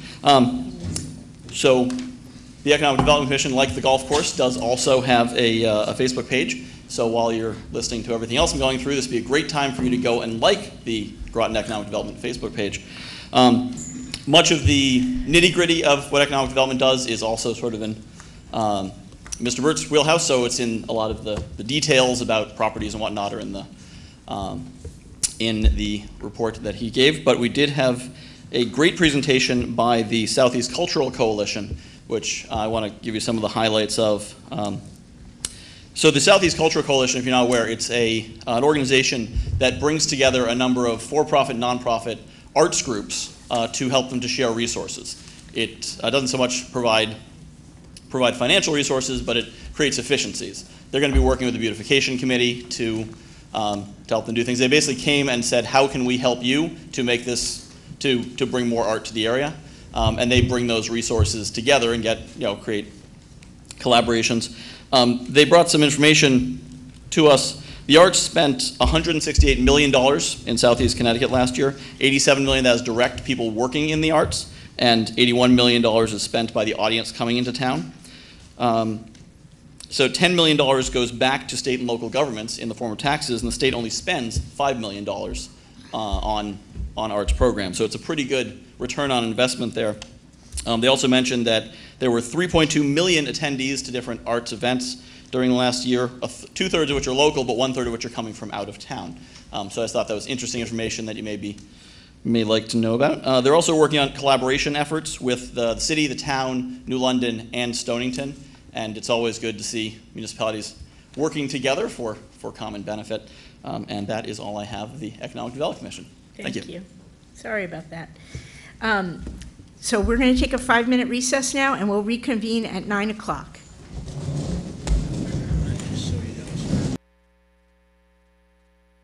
Reports now. I don't believe there's a finance report, but we do have a report of Chairman Oliver for Community and Development Services.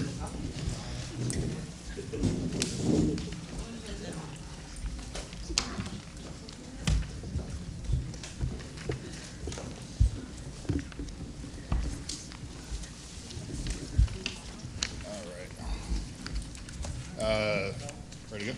Yep. Special meeting of the RTM Community Development Service Committee was called to order on Wednesday, August 22nd, 2018 at 7:03 p.m. at the Groton Senior Classroom 1 by Chairperson Oliver. Committee members present, Rep. Hanscom, Oliver, Perry, Strode. Committee members absent, Reps. McDermott and Newsom. Also in attendance were Reps. Bordelon, Richards, Washington, Wells, Whitehouse, Betsy McAllister, Town Clerk, John Burt, Town Manager, Brian Fango, attorney from Sussman and Shapiro, Paul Gatley, Deputy Chief from Groton Town Police Department, Steve Senegara, Captain from Groton Town Police, Usama Abudawood, owner Midnight Hookah Lounge, Ahmed Faraj, customer of Midnight Hookah Lounge and resident of Groton. Quorum was declared. Motion was made by Rep. Oliver and seconded by Rep. Hanson for adoption of the ordinance to establish hours of operation for B.Y.O.B establishments. Should I read the ordinance? Yes, please. Is that right? No? Oh, our clerk says you do not have to read it, so. There was a discussion and some of the background on B.Y.O.B laws. State law does not regulate B.Y.O.B other than stating venues with alcohol licenses may not allow B.Y.O.B because it's not covered by state law. Municipalities can create ordinances to regulate it.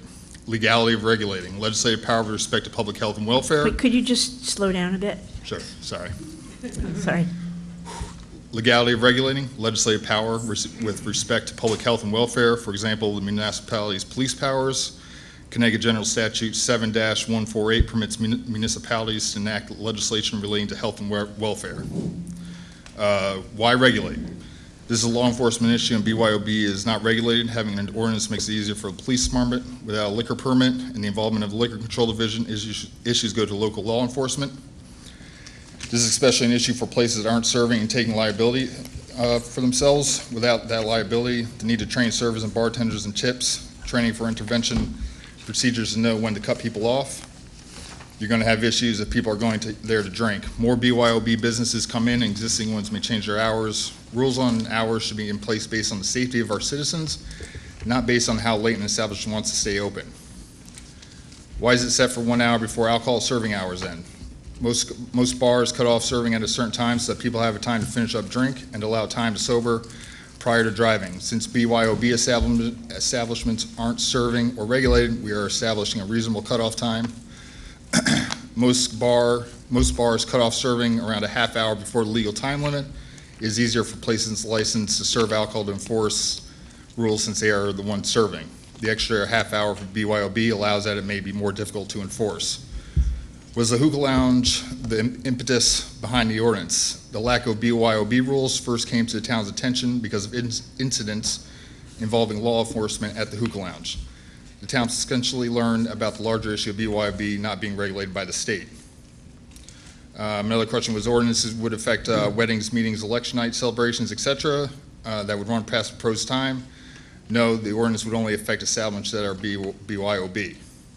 Other topics that came up, Midnight Hookah Lounge is open from 6 p.m. to 4 a.m., with most business coming in after bars close. U.S. Navy has placed the lounge on a list of banned locations for Navy personnel to attend. Around 10 other BYOB establishments exist in town and are mostly restaurants which close at 10. Voting in favor, Reps Hanscom, Oliver, Perry, Strode, with a recommendation upon passage that Town Council amend the BYOB ordinance hours to mere regular bar hours. Voting in opposition, none. Abstaining, none. Meeting adjourned at 8:05 p.m. Thank you. Is there a motion to accept the minutes? Motion to accept. A motion to second? I see that Representative Monahan had made a motion and Representative Hanscom seconded it. So we have a Point of motion. order, Just let me open up the to discussion. You seconded it, is that correct, Representative Hanscom? No, I'm saying. Okay, we'll sit down for a second, that's fine. Representative Adams? Okay, sorry. Too much motion.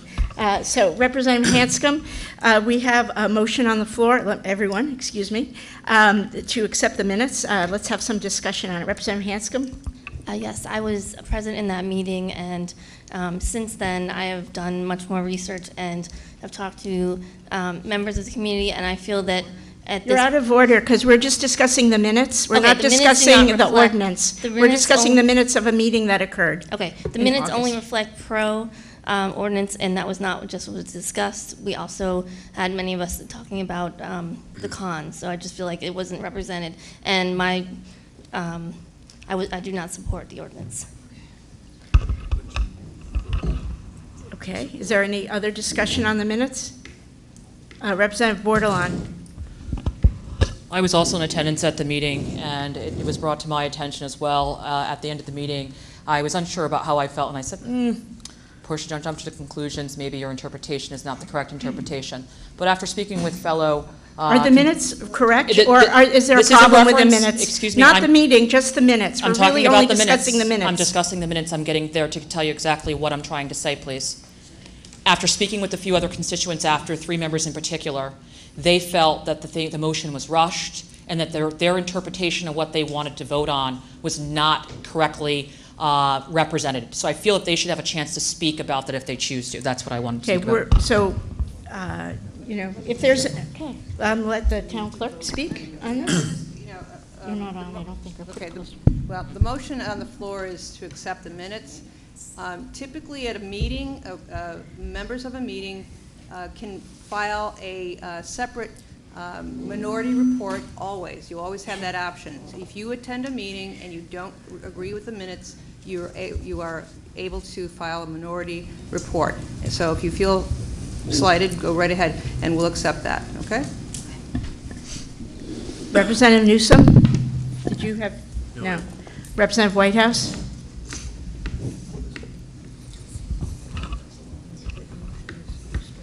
I was also at that meeting, and I'm not sure Representative Bordelon meant to say constituents. I think she meant to say the members of that committee, because I spoke to them afterwards as well, and all 3 of them indicated to me, and they can confirm this themselves. Okay, they can file a minority report. We're really only amending the minutes. The minutes. Is there something yes, there wrong is a with correction. the minutes? It should be 1 to 3, because the 3 of them did not mean to vote on. You can't change the vote. Representative Massett? There is a motion. Use your microphone, please. Sorry. Madam Moderator, there is a motion on the floor that pertains directly to the minutes.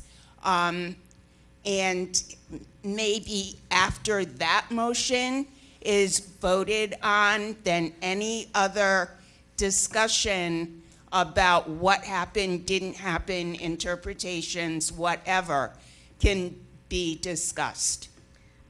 That's correct. That is exactly correct. It is my belief that what happened in the meeting is what the minutes describe. Is that not correct? Again, point of order. I'm just indicating that something in the minutes is I'm inaccurate. going to accept Representative Massett's point of order. My point of order is that we need to vote on the minutes before we have discussion. That is correct. Representative Massett is entirely correct on this. Are there any amendments to the minutes to be made We cannot change a vote. If there is as the town clerk said, if there is a difference of opinion, they can file a minority report. So is there any other comments on the minutes of the meeting? The minutes, only the minutes, not the subject matter.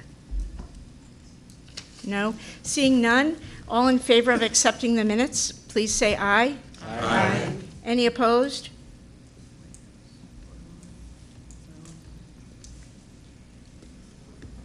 Abstentions? 3.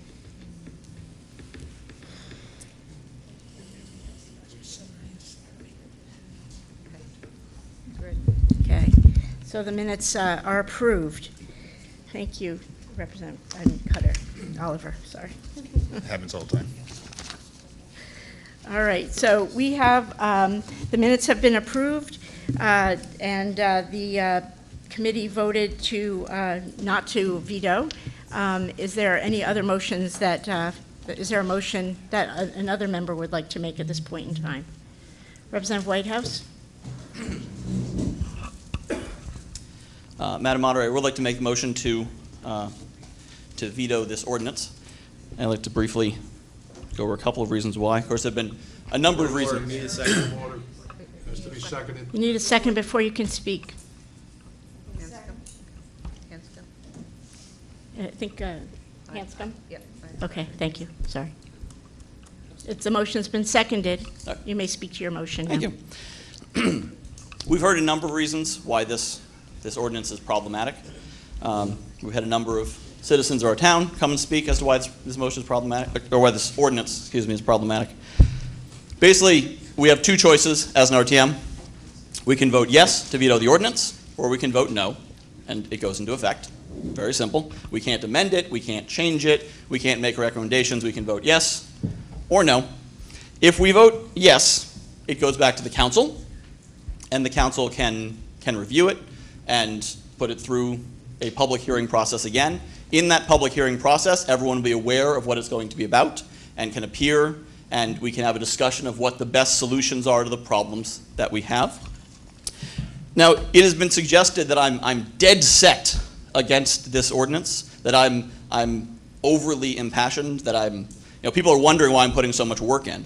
I'm putting so much work in because a citizen of our town moved here because he loves this town, opened a business, worked long hours to build it with his own hands, and this ordinance will shut it down. And I'm disappointed that people are even questioning why I would put that work in. But the major thing is, if we vote no, this is what happens. The ordinance goes into effect. First off, Midnight Hookah will close. That's not a question. It will close. Their main operating hours are from 2 to 4, Saturday and Sunday morning. We can debate if we want to have a late night lounge. We can debate if we want to have a hookah lounge. But there's no debate as to if they will close. Their business models, they're a late night lounge from 2 to 4, primarily, Saturday and Sunday. So the business that he built will close. We will have passed an ordinance that directly led to the closing of a business.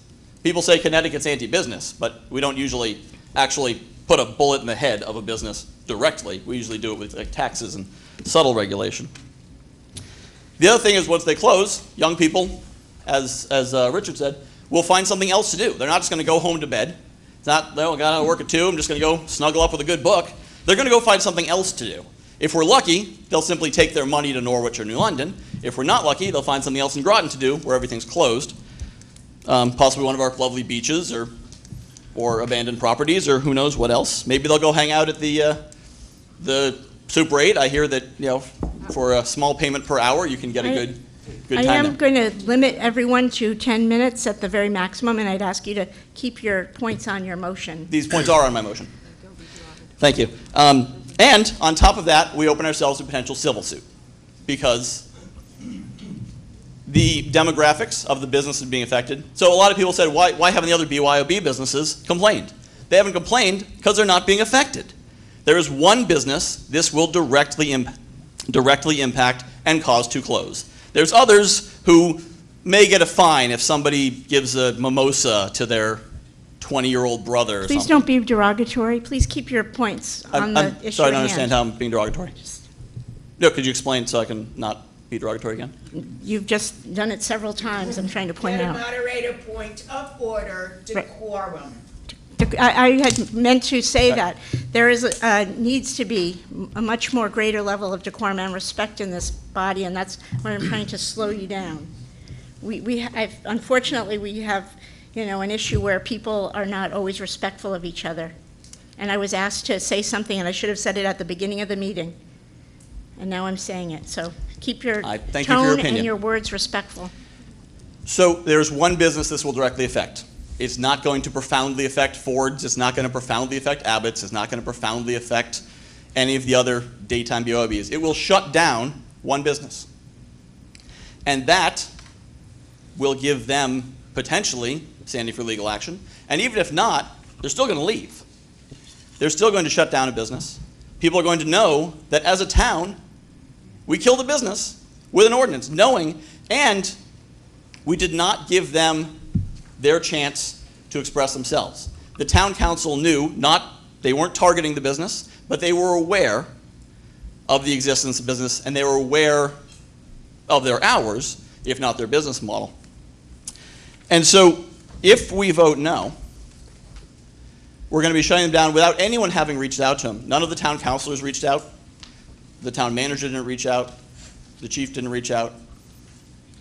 Nobody spoke to him directly, and he didn't know about it. When I finally contacted Mr. B.O.B, it was because I was trying to research this because I knew it was going to come up, and I assumed that he knew about it, so I wanted to get his opinion on how it would affect his business. And he was very surprised to hear about it. He'd never heard about it before. So that's when I ended up having to explain it to him. And my concern is that we will be killing a business without having even given the owner the courtesy of a phone call. And I actually would be curious to hear, because I believe Councilor Franco will be speaking soon, and I believe that she was the sponsor of this motion, and spoke to a number of other B.Y.O.Bs. I'd be curious to hear why she was not able to find the time to make a phone call or reach out to Mr. B.O.B or the business. I'm sure she didn't know who he was at the time, but why she wasn't able to engage with him and find out how this would affect his business, since the hours would clearly be curtailed. But my final point is, as I said, with a choice of yes or no, you can vote any way you want. But I just want people to understand very clearly that if, after your name is called and you vote no, you are voting to shut down Mr. B.O.B's business, a business that he built with his own hands after he moved here because he loves this town. He lived in Bridgeport, he owned a business, he visited, he fell in love with the town, he moved his family here, his children go to Fitch High School, and he decided he wanted to run a business here as well. And we'll be telling him that his business is not welcome here in the model that it operates under.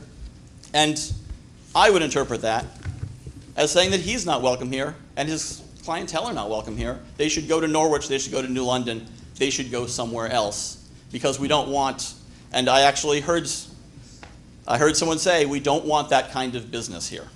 Point of order, Madam Moderator. Decorum. Accepted. Please, this is the third warning. I'm going to ask you to sit, and then the next direction will be to leave the meeting if you can't be more respectful. That's all I have to say. Thank you. Thank you. All right, so we have a motion on the floor. It is a motion to veto by the charter. This has to have 2/3 vote of the RTM. With 41 members, that is 28 votes in favor of it, which is needed to carry that veto. I want to also, again, reiterate that people are to speak respectfully and have a decorum in all their comments on this, okay? I'm going to ask Councilor Franco, who had her hand up quite a while ago, to come and speak to this issue. Thank you.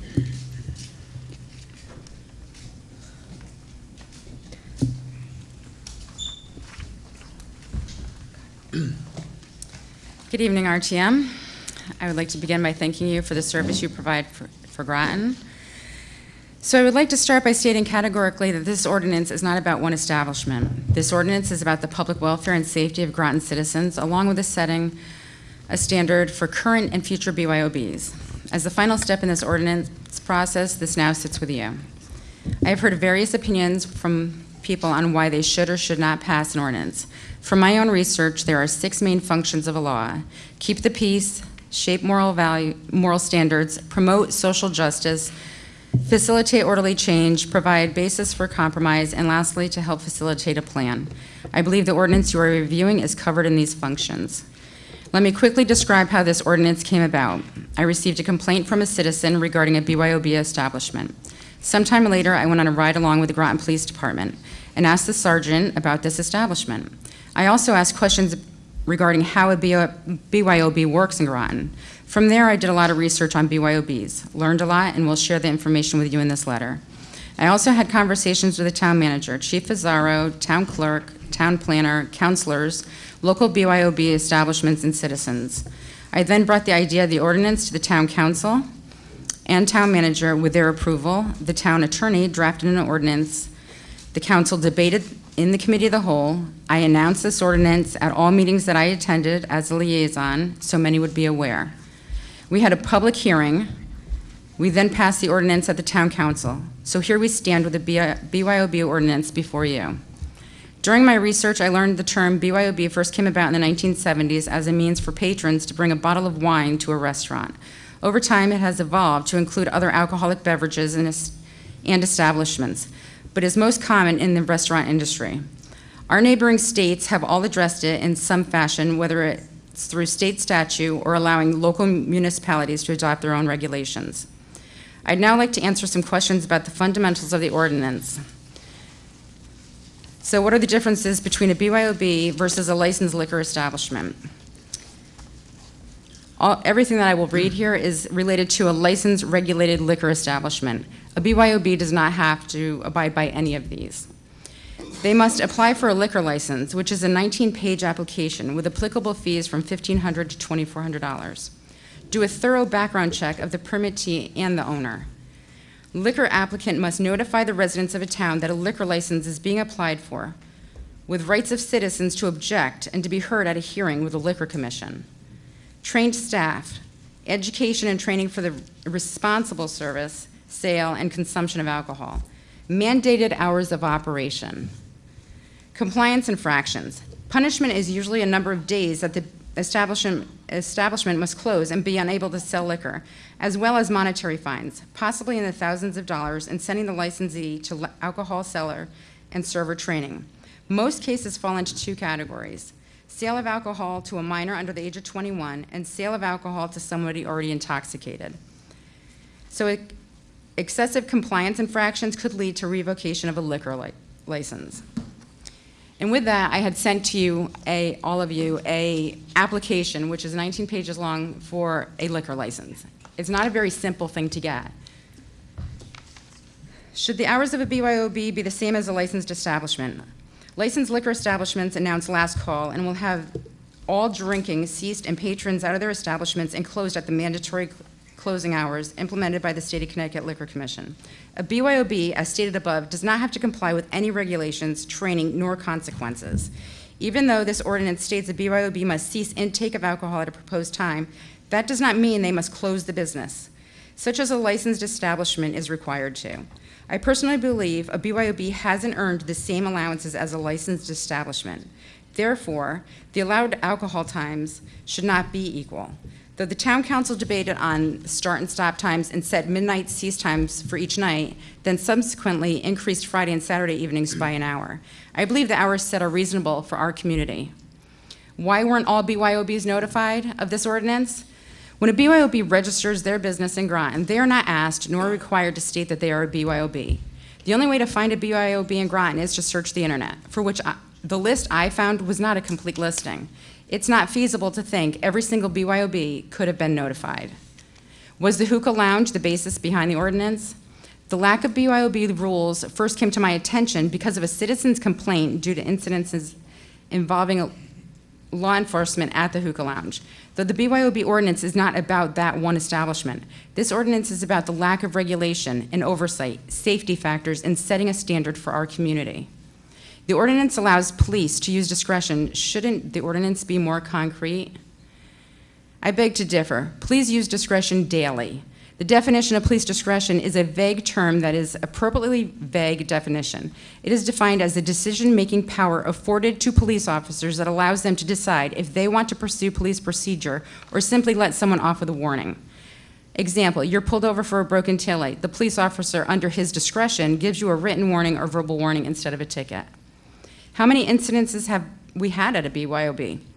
Most citizens in Groton will not know if there is an incident at BYOB. The Liquor Commission will not investigate incidences within 24 hours after police contact, such as they would for various assaults, murder, drugs, underage drinking, or continued drinking by intoxicated BYOB patrons, as they would in a licensed facility, along with the local police. A Groton BYOB incident investigation is left to the local police department. Rarely will you see an article in the newspaper, and the local police do not publish them. Nor do the police logs in the newspaper say where an arrest was made. For regulated businesses, the Liquor Commission holds an open investigation and hearings for public access, and at times you will read about them in the newspaper along with the Liquor Commission's penalties. What do other Groton citizens think about the BYOB? During my research, I spoke about this ordinance to numerous average citizens who are not involved in the political process. At one event, I spoke to a group of approximately 30 people, both Republican, Democrat, and a Libertarian, between the ages of 30 and 50, where I simply read the original ordinance without bias or opinion. First, they questioned why was the town doing this? Wasn't there already a state law? Upon hearing there was no state law, the group, minus the Libertarian who didn't want any laws, thought it was a common sense ordinance. The consensus was they didn't want establishments open all hours of the day and night, allowing people to drink without any regulations in their town. Who has endorsed ordinances of this type? The Groton Alliance for Substance Abuse Prevention. In the list I sent out, I removed the two state ones because we were having a disagreement over the word endorsement or support. So I removed those.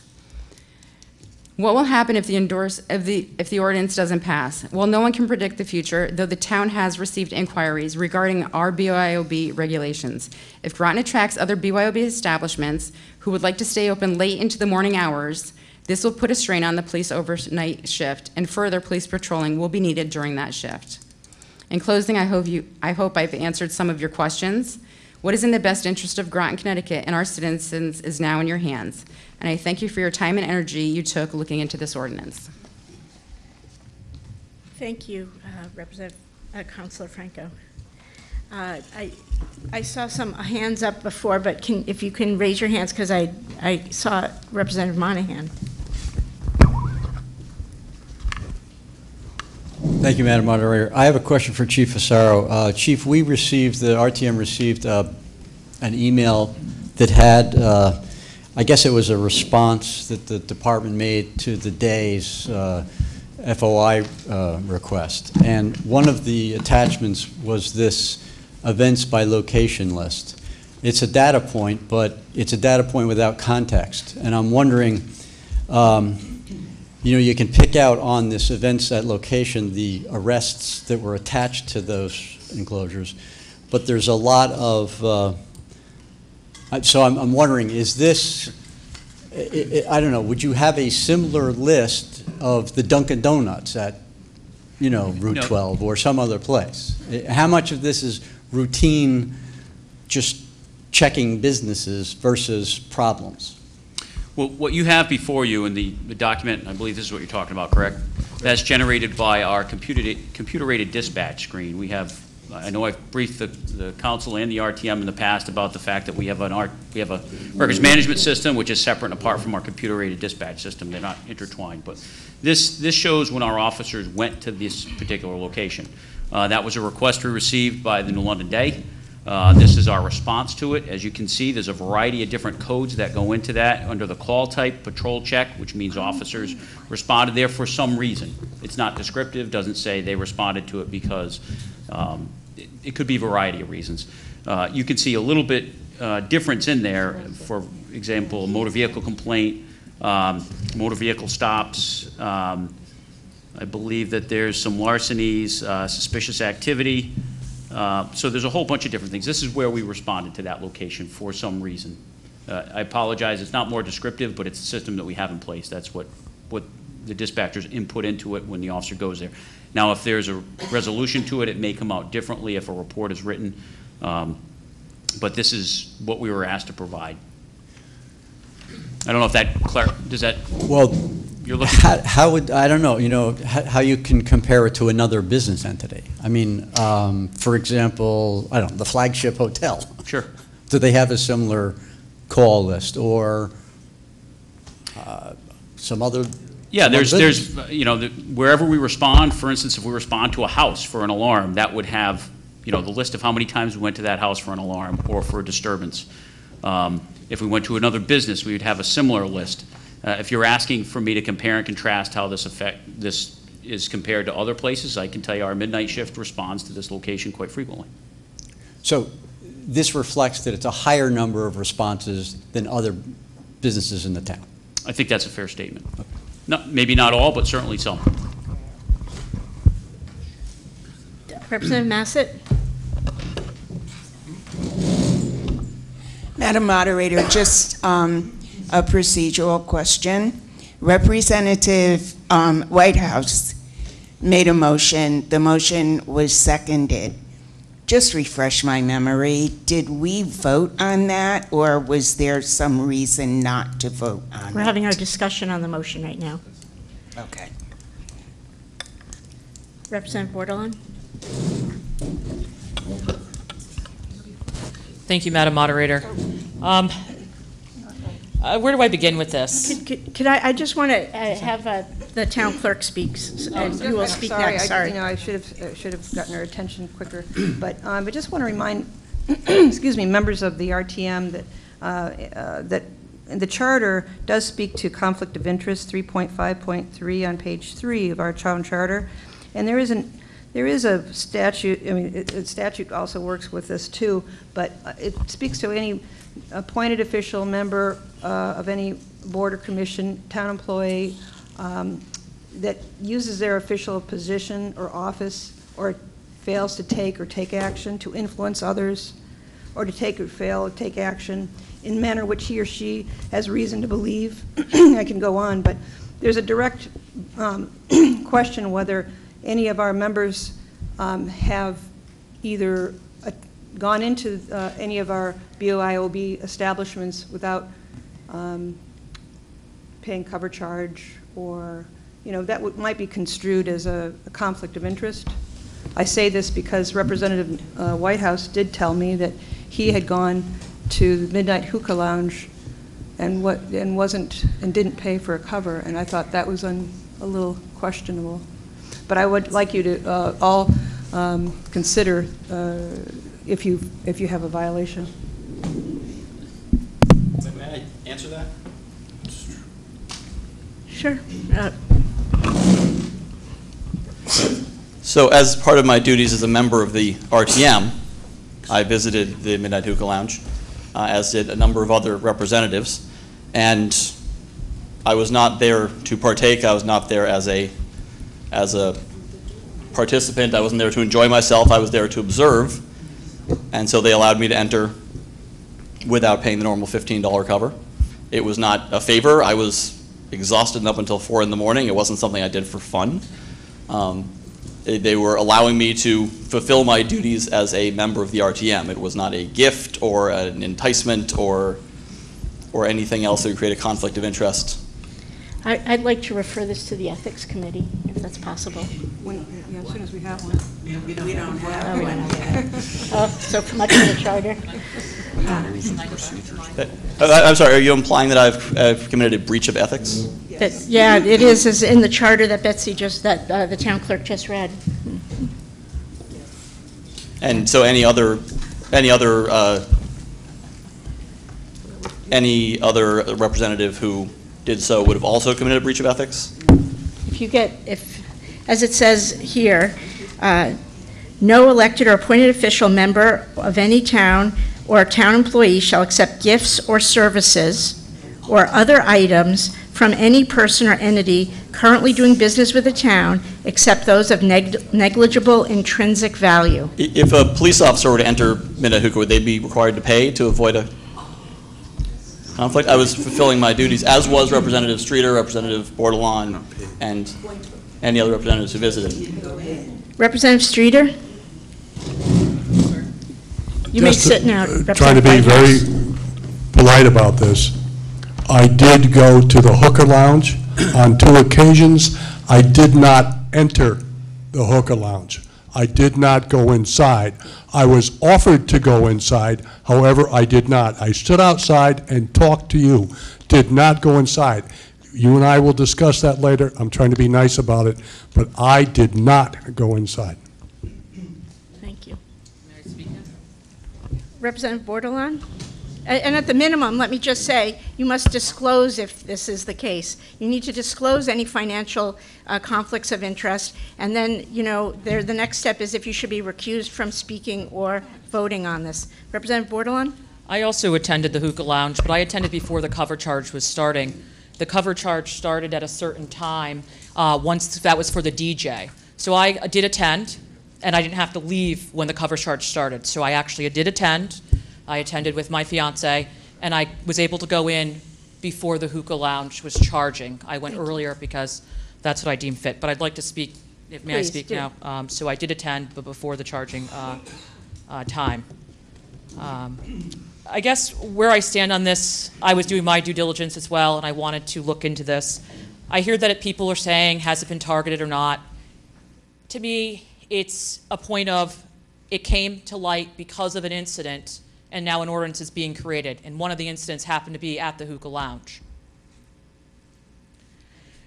When I asked how come nobody has went to this establishment, or how come the gentleman was not, the owner was not invited to the public hearing, I was told, as stated by Councilor Franco, that we do not have a system where we identify all of our B.Y.O.B. ordinances. At some points, I was also told that the owner had lawyered up and they couldn't really engage, which I can understand. But all of this didn't happen before that had happened. And we knew that this establishment was going to be affected because we had an incident that occurred there. So I feel that the process could have been done correctly. Am I against the ordinance? I'm against the ordinance as it is written, not as an ordinance in general. I feel as a town representative here and as a community member and as a resident that if we're going to enact ordinances or put forth some type of law or change, we need to do the full process. And that would be to do all the checks and balances, to even if you don't feel that you could meet the owner, let's just say there was another establishment that you didn't want to go in or didn't feel that that was something you were interested in, we have the obligation to at least address it and maybe meet for a cup of coffee outside the establishment and invite and give the owner the dignity and the respect to speak at the center table to the council at the public hearing. And this did not happen, and he was not properly notified. I also feel that the way in which this is being represented and how it came to be is very tough to understand, and there's parts of it that are still unanswered in my opinion. There's a lot of places here in Groton that have tons of problems. We've had murders up and down the strip. We've had other things going on here. Just because a place is tip certified to serve alcohol doesn't mean that they're abiding by the rule. One hopes, but that doesn't mean that they aren't, or not drinking in the parking lot. I understand that there is an increase of policing at the place. I saw it myself. There was no disturbance going on. There was just 2 officer cars parked at the mobile, kind of surveying the system, the area, making sure it was a safe place to be. So I question some of the calls on here. Are these also just, kind of courtesies because you had a problem? My problem with the ordinance is that we're supposed to be encouraging TIF in this town and encouraging new businesses to come in. Just because this is a business that we do not necessarily agree with doesn't make it wrong, just because we will not partake in it.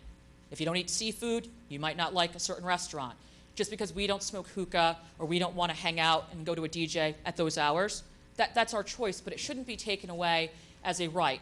This man put forth a plan to have this place, everything pass through, one incident occurs, it comes, or whatever, 2, comes to light, and now we're slapping an ordinance. What I'd like to see in this town is to go to the owner and show good communication and continuity and working together first. Come up with a plan, set some some limitations. And then if that doesn't work, then you'll have all that paperwork to show and then put forth an ordinance. I don't feel like that was done here.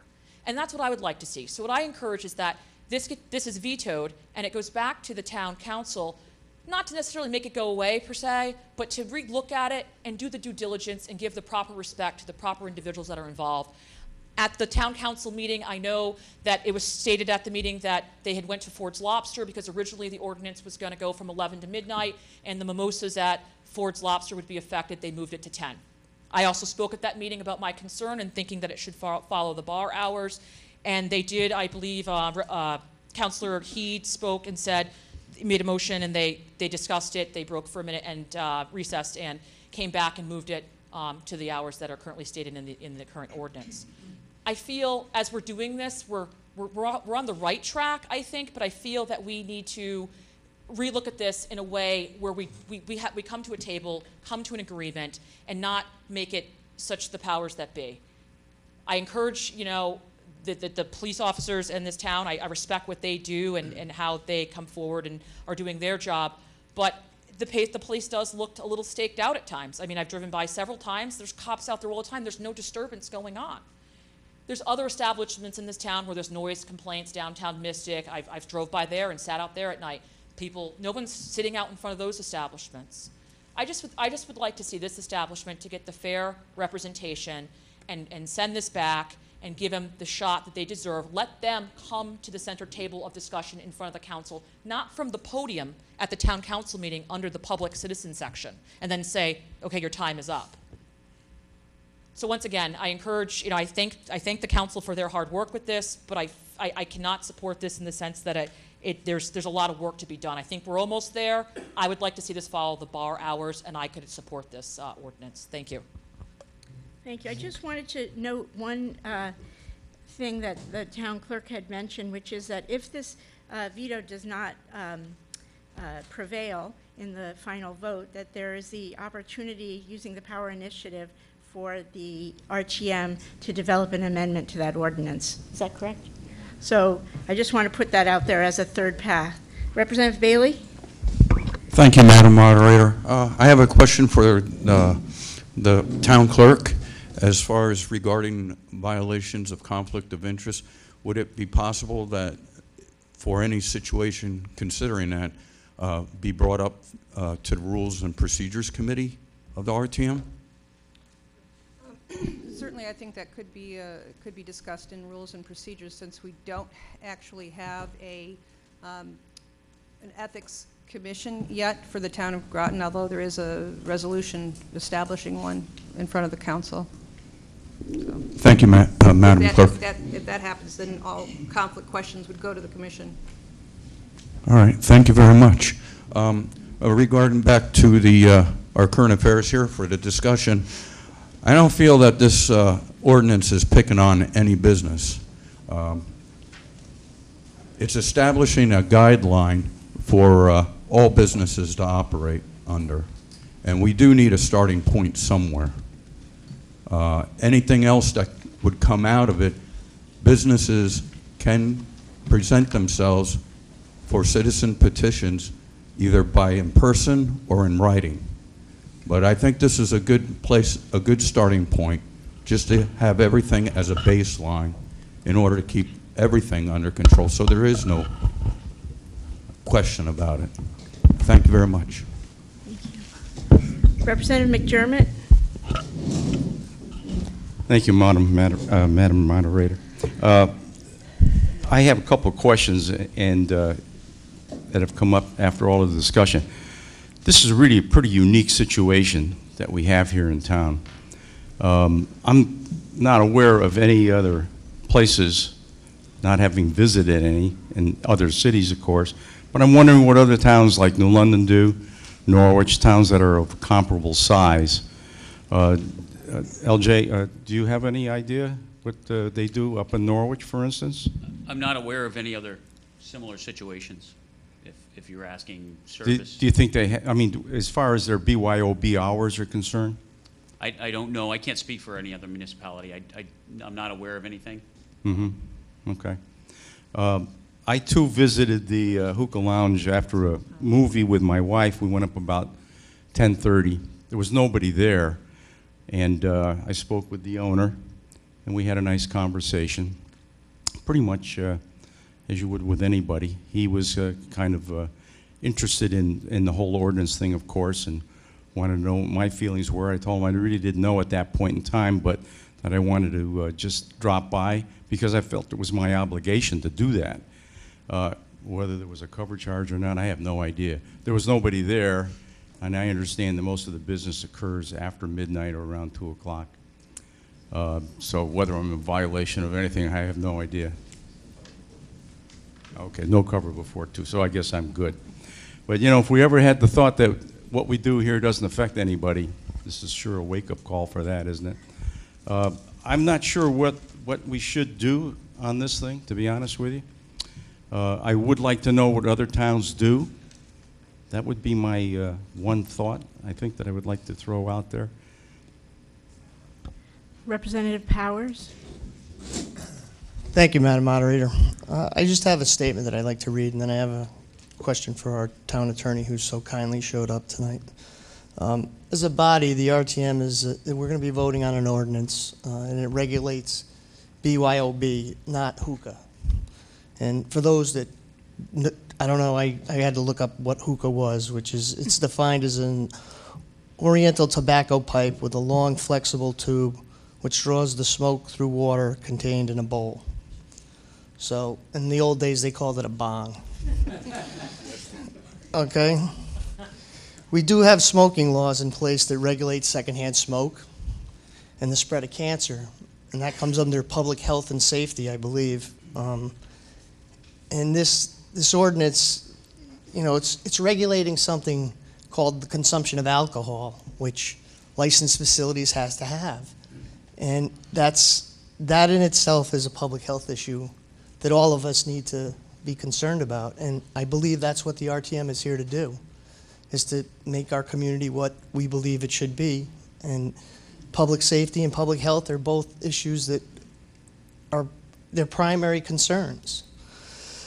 The state of Connecticut has left each and every town with the ability to regulate their own town with this ordinance, or this type of ordinance for any type of BYOB. This not only is going to regulate the existing businesses, but any future businesses that are coming into our town. And it also, if we have an ordinance in place, we have some form of relief from liability. Because if there is none, it's all going to fall back on the shoulders of the town. So those are the things that I considered when thinking about what we're going to vote upon here. The question I have is for the town attorney. I'm sure that he spent enough time on the ordinance, and I believe that it covers the basis of what we're looking for, to have some type of regulation to BYOBs. And I don't think we're picking on any business. I think what we're regulating is the consumption of alcohol, and I think that that's paramount that we understand that. I'm sorry, I don't know your name. Brian Fiango. Attorney Fiango, how much time did you spend on writing this? I'm just curious to know. And what did you use as a basis to write this document? I mean, did you use sister communities? Did you look at other towns? I mean, how did we come up with the ordinance and, you know, the definitions and all the different things? Could you explain that to the body for us, please? Yeah, I don't have like an hourly total calculated for drafting it. It didn't take that long. There were a lot of options. There were the model for our ordinance was from a Pennsylvania municipality. There were a lot of options that were far more complicated than this, where there's a whole licensing scheme for the business, where there's a lot of hoops to jump through before they actually get the ability within the municipality. For example, in Pennsylvania, there were some towns that had that. There were fees associated with it. And then you had I guess the simpler terms, which this was modeled after, that just had basically an hours limit for the BYOB. So it didn't take that long. It was modeled after a more simplistic approach from another municipality. And then there's been time spent afterwards just sort of dealing with some of the questions that have come up. Thank you very much. Representative Mello Miller. Thank you very much, Madam Moderator. I want to say for the record, I have smoked hookah in my early 20s, and back where I lived before I moved and made Connecticut my home. My early 20s, I would, before I could drink, before the age of 21, I would spend many late nights in a hookah lounge, and I enjoyed it. It is not similar to a bong. It's more smoking a cigarette, and it's more citrusy, but you can choose a flavor. And it's actually very lovely as a way of maybe if you don't drink to just kind of relax, but you are still smoking. So that's just for whatever any information. But Chief Pizarro, I had a couple of questions for you. So first of all, if this ordinance is vetoed tonight, how is this going to affect your coverage? What do you foresee happening on your end? I see, well, first of all, I think it's important to point out the police department takes a position that's about public safety, right? And I think Councilor Franco went over a lot of facts that pertain to this as far as enforcement.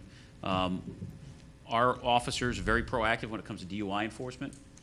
I anticipate and can see through the numbers that I've gotten recently that not attributing this to any particular business, but our numbers for DUI enforcement have gone up, meaning our officers have made more arrests.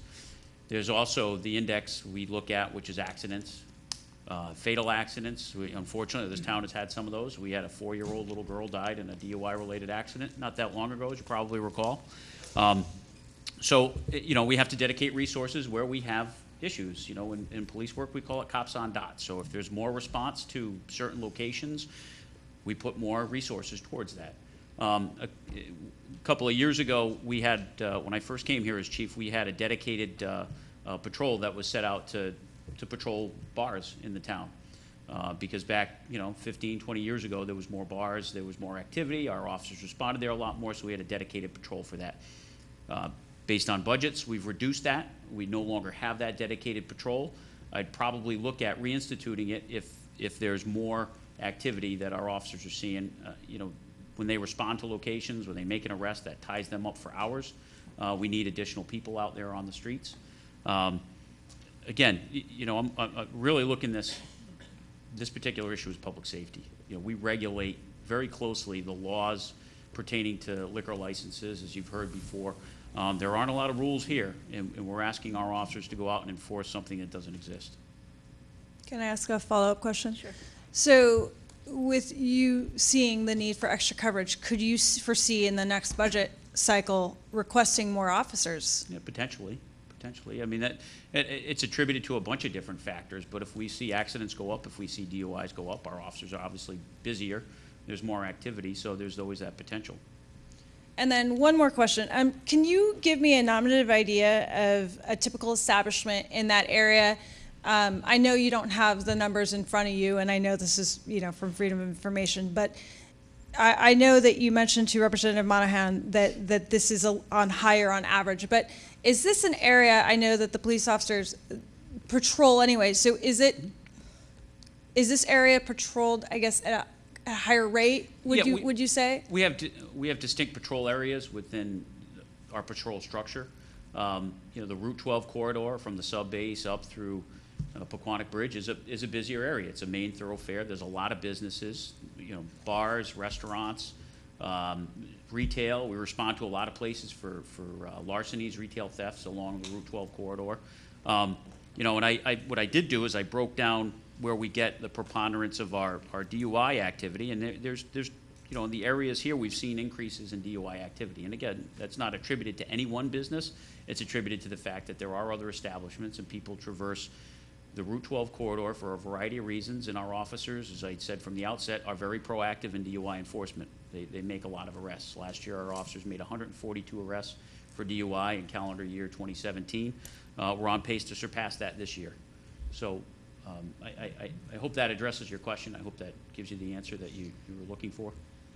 Well, maybe not what I was looking for, but what maybe perhaps is needed. So from just to recap for my own information, so you have seen an increase in the area since? I see statistical data here that tells me from, I broke it down 6 months increments for the town as a whole from July 1st of 2017 to December 31st, we had 72 DUI arrests. For the first half of this year, we had 70, and we've got, in the first 2 months of this, since July, we've had 39. So we're on a pace to be at a higher average. Thank you. Thank you. Other folks? Representative Newsom? Thank you, Madam Moderator. Chief, how will this be enforced? I beg your pardon? How will this be enforced? How will this be enforced? It's an infraction, much like a traffic ticket. It's a fine. It's not an in-custody arrest. It's based on a town ordinance. We're able to do it on a state infraction. There is an avenue of recourse where people who want to plead not guilty can have their hearing sometime in the future in the Superior Court. But if you go into an establishment, assuming that this ordinance is passed, and you see somebody who is drinking past the time period, do they get the ticket and the business, or just the person? I believe as the ordinance is written, and I'll defer to counsel on this, I believe it's open to either party, if I'm not correct, if I'm not mistaken. So it could be either or both. Okay, thank you. I just want to say, my concern is that we heavily regulate the sale of alcohol in this state because it's a big responsibility. Past experience has shown, this is why we have so many laws, this is why bars pay money. The difference between an after-hours establishment, let's say, or B.Y.O.B, or whatever you want to say, the difference is that with a bar, somebody who is a problem and causes repeated issues and is shown to be not responsible, they can go and have their liquor license revoked by the state, and then they're out of business. The problem with BYOBs is there's no recourse in this town or the state if an owner is not doing what they should be doing, if they're not being responsible.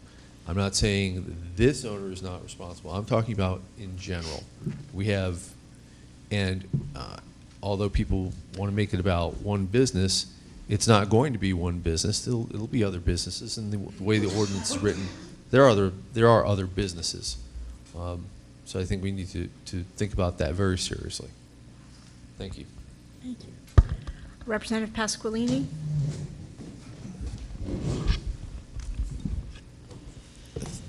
Thank you, Madam Moderator. My question is, and I'm not happy with the process, and I understand a possible need, but I also look at it as the town trying to defend something. As the town attorney said, you looked at something in Pennsylvania, so there's no ordinance or laws anywhere in the state of Connecticut, I'm gathering. There was an ordinance that was drafted and went through the initial processes in Hamden. We found it from looking through sort of Yahoo, Google search for that purpose, and had a more extensive regulatory scheme in it with permitting, fees associated with permitting and things of that nature. But I'm not aware of towns outside of that. Just as a caveat on that one, that the Hamden one didn't go all the way through at some point because one or two of the businesses or one of the issues that were coming up had sort of resolved themselves. Okay. But there are, I would say that we didn't spend a ton of time looking at states outside and looking at all of them in particular. But that was one Connecticut municipality that had drafted one. So we don't know if we're the first. Are other communities? I don't know that. Looking to us to see what we're doing. And how would we defend arbitrarily coming up with times instead of just sticking with the state liquor laws regarding bars? Wouldn't we be safer staying with those times to be able to back that up if somebody goes to contest it in court, since there is no history or anything? And how did you come up with these times? We checked with Ford's to see if it would hurt them, and we changed the time. That just doesn't seem to fly if we're looking for something that's going to hold up in court. So the law enforcement purpose drove the time determinations, and with respect to you had referred to them, arbitrarily. It came from some determinations from law enforcement as to what would be necessary and proper. But I would say that the police powers that are really the originating legislation which allows towns to do ordinances like this really are a blank slate if it addresses public policy. So you want to put some reasoning behind it. You want to get input from local law enforcement that's going to have to regulate the issue. But the police powers that the town has for ordinances like this is very broad, and it's really up to the town to draft something that works for them. I don't know if the chief wants to add on the time. Yeah, we were consulted on this as far as times. I understand what your point is about the bar hours, so to speak. We had some lengthy discussion. I know the council, when they passed the ordinance at their level, actually revised it. Part of our concerns is being able to enforce it, the enforceability of it. If someone brings in a cooler with their own alcohol, when do they have time to get it out? Are they going to claim that officers are unjustly issuing tickets or asking them to remove that at the strike of 2 o'clock? This gives a little bit of a buffer time. It allows our officers to enforce it properly. It gives a little bit of a it accounts for the fact that in a liquor establishment that is licensed and regulated, and there, as has been pointed out, are fines attached and all that kind of stuff, they have to be closed by the times they're closed, right? Officers can go in there. If they're operating after the time it was supposed to close, there are fines attached to it. Our officers can do a liquor referral. They can send something to the Liquor Control Commission. So there are definitely consequences. This provides a little bit of a buffer for our officers to go in there. As was pointed out earlier, typically bar time is not true time, meaning the bars want to make sure that people are not drinking and consuming alcohol at the strike of 1 o'clock or 2 a.m. When the state says they have to be done with it. They start turning the lights on earlier, they stop serving alcohol, consume their last drink, so that by the time that hour strikes, that they don't run any risk of any consequences. They're trying to clean it up before that hour. There were several things that we were consulted on. We did discuss this. Myself and some members of my staff talked to counselors that had questions about it, talked to the town attorney, the town manager. That seemed to be reasonable, because in reality it does somewhat correlate with the bar closing time when you account for those other time variances, the bar time, the stopping of service. But our other concern has been all along here is, are people leaving those businesses where the bars have closed to say, let's go somewhere else where we continue drinking? And I've had that conversation with people here. I've talked about it with many individuals, including some of our officers, officials here in the town, who do believe and reasonably believe that people are driving to get to a location after they've been drinking somewhere else. So that is a public safety concern, especially when we're extending hours for 2-3 hours and allowing people to bring their own intoxicants with them. I think that should be a concern. That should be the overwhelming sentiment of our elected bodies, to say, hey, we want to protect people. We want to protect the roads. We want to make it safe. We don't want people traversing the roads of Groton, getting into accidents, getting arrested. We'd like to prevent that. We'd like to reduce that risk. Is that, Representative Rogers? Thank you. I just had one of my questions answered, and that was primarily regarding the safety of how a midnight or 1 a.m. closure was safer than a 2 a.m. closure. I guess my follow-up question there is, if the law in the books for liquor establishments is 2 a.m., we haven't mandated anything to tell them to turn on their lights at 1:30. It seems artificial for us to put a midnight or a 1 a.m. Buffer on these establishments, but no follow-up question regarding that. I do have a follow-up question. I think it's most appropriate for the town council, but I'll open it to anyone, and that is, were there other mechanisms discussed, such as requiring the B.Y.O.B establishments to require safety training, similar to the tip training that a liquor establishment would have, other ways to promote public safety that are not included in this bill? Well, we had, is that on? Can you hear? It sounds like it's on. We had the initial review done by our attorney over options, and he went into, there are more stringent options out there that we could take, there are less, and we discussed with him different options out there, and even other laws and other ways. Is there other ways to get at it? And it was thought that the main thing is adding in for public safety wise that it's best to not have people continuing on drinking past a certain hour. That was the overriding concern. And that we could add, let's see how that works, and if that doesn't work, we could always amend and add other regulations later. So. Mayor Granatowski, sorry. Thank you, Madam Moderator. I feel like I should have a giant budget book in front of me here. I think what we've been trying to do as a council is, if you look at the noise ordinance that people had requested, and when we studied that and we looked into it and we had the chief look into things and they priced noise meters and all these things, and what our take was, let's try to work with what's already out there. We don't need another ordinance, right? And the chief said that they could effectively monitor the noise and deal with the noise using existing things that they have in place. And I think that same philosophy carried over with this. As Attorney Fiengo said, there are way more complicated ways to do this. We wanted to keep it fairly simple rather than establishing a whole new permitting process and all these things, right? It seems like it's just much more simple just to say, let's regulate the hours and let's try to handle it that way. So I think that's, I probably shouldn't speak for the whole council.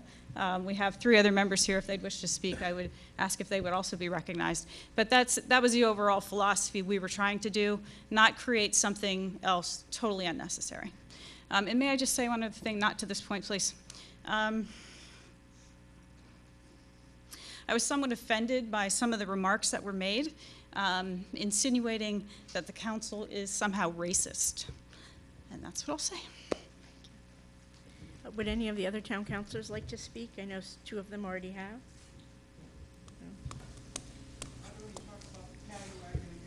No. All right. Representative Streeter? Thank you, Madam Moderator. Out of due diligence, when I received this ordinance, I visited 3 other B.Y.O.B establishments. A couple of places where you bring in a bottle of wine with your wife to enjoy dinner. Another place was a person bringing 1 beer to have with his grinder. However, on the other establishments, and I'll speak specifically about Midnight Hookah Lounge, in comparison to the other places, I did not see, which I did at the Midnight Hookah Lounge, on the front door that has a large international no signs for drugs, guns, and knives. That concerned me. In one of my evenings when I just sat in the parking lot, as well as the evening I met Mr. Whitehouse there, I was concerned because I was watching the security personnel patting down the patrons of this. That concerned me. In conjunction with that, having had law enforcement background myself, I was concerned that they were only patting down the males, not the females. Common sense would say if I was a male and I had a gun, I would give it to my female partner and have her bring it in for me. But what really concerned me was the night I was met with Mr. Whitehouse. When I pulled into the driveway at 2:45 in the morning, there were 5 police officers there. I believe they were proactive. There were no activities. There was no fights or anything like that going on. I think they were proactive, looking or trying to prevent other incidents from happening there. My concern there was, where are the other patrols? Where are the other districts' protection? They've been subtracted upon to pay attention to this particular establishment. A comment I would like to make, it was brought up several times, that this will take the person or the business and put it out of business. Well, Mr. Whitehouse provided some information that on weekend evenings, patrons are charged $15 cover charge to enter the lounge. And with other words saying this was caused by some other problems, and that your charge roughly covers the cost of professional security staff. So I don't know how this business is going to be making a profit if they're taking the $15 cover charge and paying it to cover security. I certainly believe that this ordinance is here to help us regulate, to promote the safety and welfare of our citizens, as well as to protect our citizens from the potential, I'm not saying it would happen, but from the potential of having somebody having too much to drink because there's no controls per se, and then, God forbid, having an accident with serious injuries. Another gentleman spoke this evening about, well, there's a potential, if the lounge closes, there's the potential that the town would be sued. If we veto this, and God forbid there is a serious incident at that particular lounge, i.e. a shooting, or if somebody leaves that lounge and has a serious accident, I'm sure some attorneys, and we're looking at 2 or 3 in this audience, would certainly say, wait a minute, you vetoed this. You are partly responsible for the incident that took place because you ignored taking appropriate responsibility. So I definitely will be voting not to veto this ordinance. Thank you. Thank you. Representative Bauer?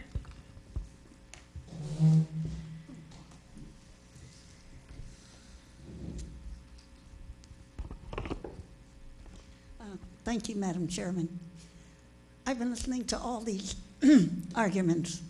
We seem to be more interested in some entity out there that we have to make sure that somebody does not get hurt, or that somebody does not act sober. We forget that most people in this country drink. They drink responsibly. They work. They go out after work and have a drink with their friends. They go out after dinner and have a drink with other friends. No matter what it is, there is. There are people who work in this area who don't get out of work till 1 or 2 o'clock in the afternoon. They're hardworking people. They're fulfilling the needs of this community. And if they can't go with a friend and with their own bottle, they shouldn't even have to have the bottle, they should be able to buy it, to a bar to have a drink, they shouldn't be thought of as criminals and people who are going to sneak around. I think we need to think clearly. If your father or your brother or you have a job that lets you out of work, that you go to every single day, lets you come home at 1 o'clock or 2 o'clock in the morning, you're wide awake, there's no place to go, there's nothing to do, your friends may get together, but it's nice if they can get together and have a beer. It's nice if they could get together and have a glass of wine, or take their wife to a little place and have a glass of wine or a beer. This idea that we all have to be so absolutely safe and not put into a situation where somebody 100 miles away gets run over by a car. That's not what we should be doing. We should be making our world better for the people who live in it. And we should be making our world better for the hard-working people in this country and in this city who go every day and work, no matter what their jobs are, what the hours are. They work, they raise their families, they send their children to school. But you want to say, oh, they want a beer at 2 o'clock in the morning after they come home from work. It's not a... What it is a normal way of responding to being a human being. And this does not allow that. I've lived in Connecticut a long time. But before I came to Connecticut, I lived in many places. And I have never seen a place that was so worried about someone having a drink as they do here. So, thank you. I will vote not to let this ordinance through. If they want to make one that makes some sense, then I might be in favor of it. But I'm not going to be in favor of this silliness, because it's demeaning to a human being, it's demeaning to our workers, it's demeaning to me. Thank you. Thank you. Representative Wells? Well, I think someone said things better than I could. But what I would, there's been much made of the requirements for getting a license to sell alcohol. And there's nothing in this ordinance that would apply any of those restrictions to BYOBs. They are still, other than the fact that they can't sell you the alcohol, you have to bring your own. I would probably, I actually gave some, I think that from what I've heard about the security there, the fact that they're checking people at the door, nobody wants to run a bloody bucket business. There's no future in it. They've got security at the door. They don't let people in drunk. They're even checking people for weapons. They have security inside. And they even regulate the people leaving in there. It's probably the safest place to go at that hour of the night. Other than the fact that I'd go there, I don't work shift work, so I'd have to stay up late. I'd probably have to go after I was in another bar. The biggest risk is that I'd show up and the police would be lurking about and catch me wobbling out of my car and have me blowing up a balloon. I would point out they don't, if you go into a bar, the first thing they say is, what do you have to drink? This place, they say, here's the hookah, grab your hubbly bubbly, pay $15. They're not pushing drinks. They don't get tips based on how much they sell you. They don't put the salty snacks out in front of you to make you thirsty. When you're finished, when you're pretty much finished with your drink, they don't say, are you ready for another? They don't turn on the lights and say, last call. It's your last chance to get a drink before this is the last chance you have to get a drink before you leave. And this is what happens in places with a bar. And of course, they will cut you off once you are drunk. But as you leave the bar, you could be wobbling out of there. Now, I've been fortunate. I've never had the opportunity to take a sobriety test. But I'm sure there have been plenty of times when I would have flunked it easily. And as far as safety goes, I think you gentlemen know that there is a bar in Groton that a year ago, a fellow was sucker punched at the bar, had dental work, broken jaw, had to go to Yale New Haven Hospital, and the assailant was a state police officer. Now, in some defense, when you're drinking, the first thing to go is your judgment. It's axiomatic. You're fine, everything's fine, and you're out of control. So here's a state police officer, plenty of training, lots of experience, and got himself into this circumstance. That was last year.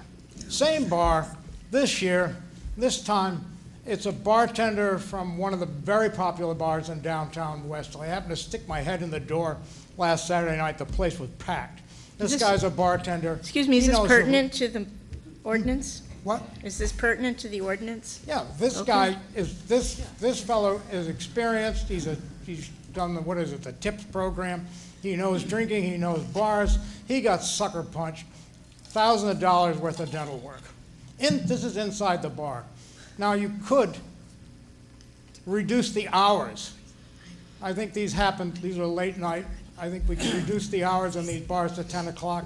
We'd have a small riot of businesses down here saying, if you make us cut off drinking at 9 or 10 o'clock, you'll ruin our business. Everybody will go to Stonington, New London, Norwich. It'll put us out of business. It'll put us all out of business.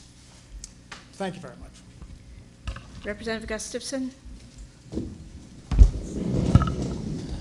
Thank you. Just want to share a couple thoughts. As was stated earlier, we're not regulating hookah. It's they're talking about regulating the consumption of alcohol. I question the notion that it would actually close a business definitively. I don't know if I don't think you can prove something like that.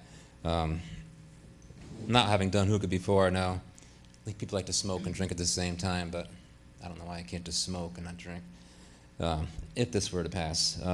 That being said, I think in the interest of uniformity and avoiding any accusations of bias, in my opinion, bring the hours in line with just licensed establishments probably make more sense.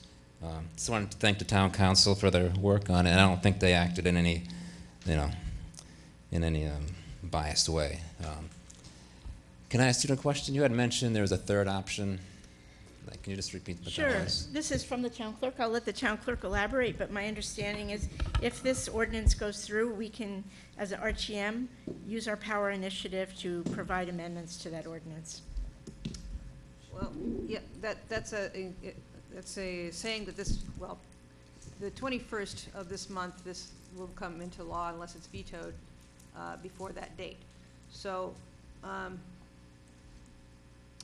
the town charter 4.5 allows the RTM to, upon a majority vote of total membership, so that's a majority of the total membership, shall have the power to propose to the council any legislative ordinance or resolution, and it has exceptions, of course. But yes, this body has always had, and I've explained this to this body more than once, that this is the most powerful body, elected body in the town, because you not only approve the budget, but you also can propose law that has to be decided. So I think that's remarkable. So if the council doesn't act on your power of initiative, it directly goes to the voters. Representative Martin?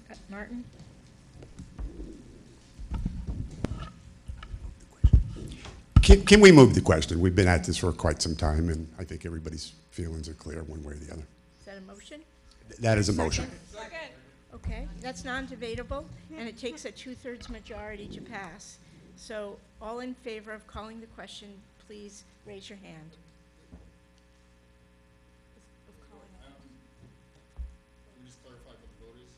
The vote is to call the question, and that is to move the vote.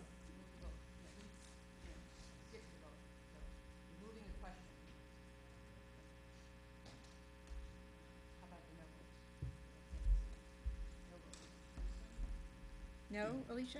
Or Representative Bauer, you're voting no?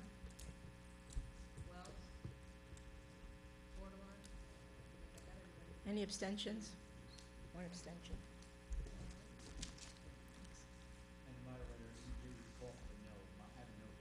Oh, I did call for the no votes. Didn't call for the no votes? Okay.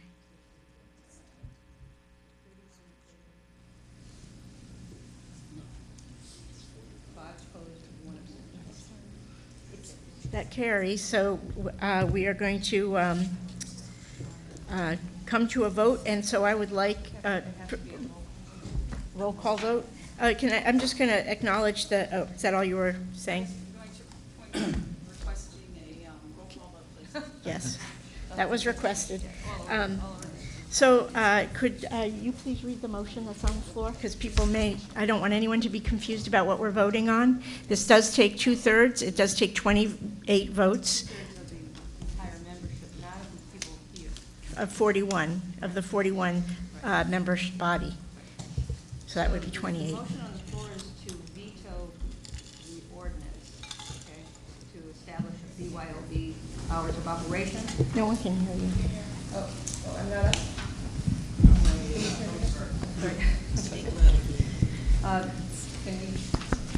Can we hear it? No. Here, come up.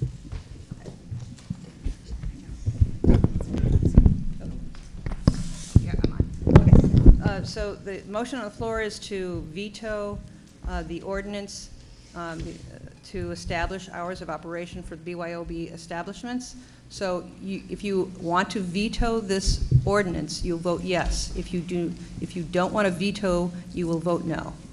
Is that clear? So a yes vote means to veto, to stop the ordinance. A no vote means it goes through, it continues on. It is passed already, but you're not going to interfere. Is that clear? There are no questions, so we'll proceed. This will be a roll call vote. So Again, it's 28. just a simple yes if you want to veto, no if you do not. Okay. Representative Adams? Abstain. Okay. Bailey? No. Bauer? Yes. Bordelon? Yes. Chase? No.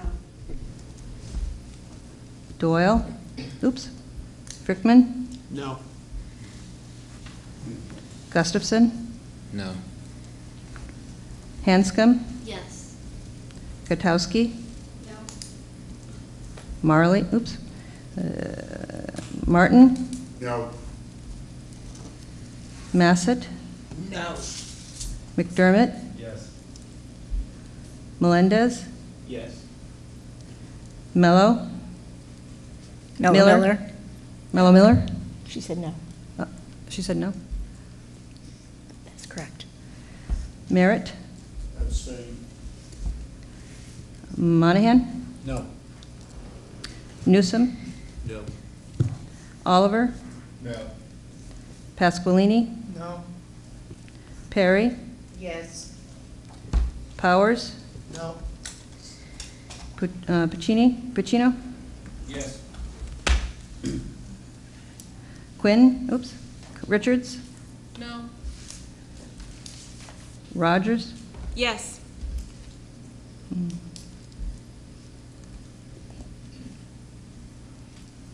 Stanford? Yes. Streeter Irma? No. Streeter James? No. Strode? Yes. Wells? Yes. Whitehouse? Yes. Whitney? Yes. Evan? No. Well, that motion fails. 13 in favor, 17 opposed, 2 abstentions. Thank you.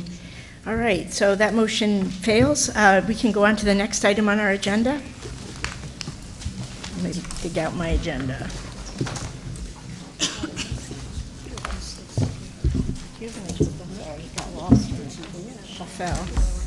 All right, the next, I don't believe we have any more committee reports, and I think I will skip budget discussions as it is 10:30.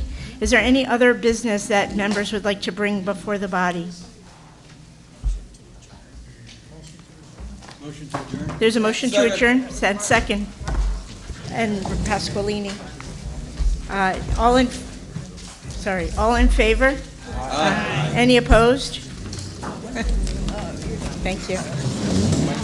The meeting is over. Thank you very much for staying here till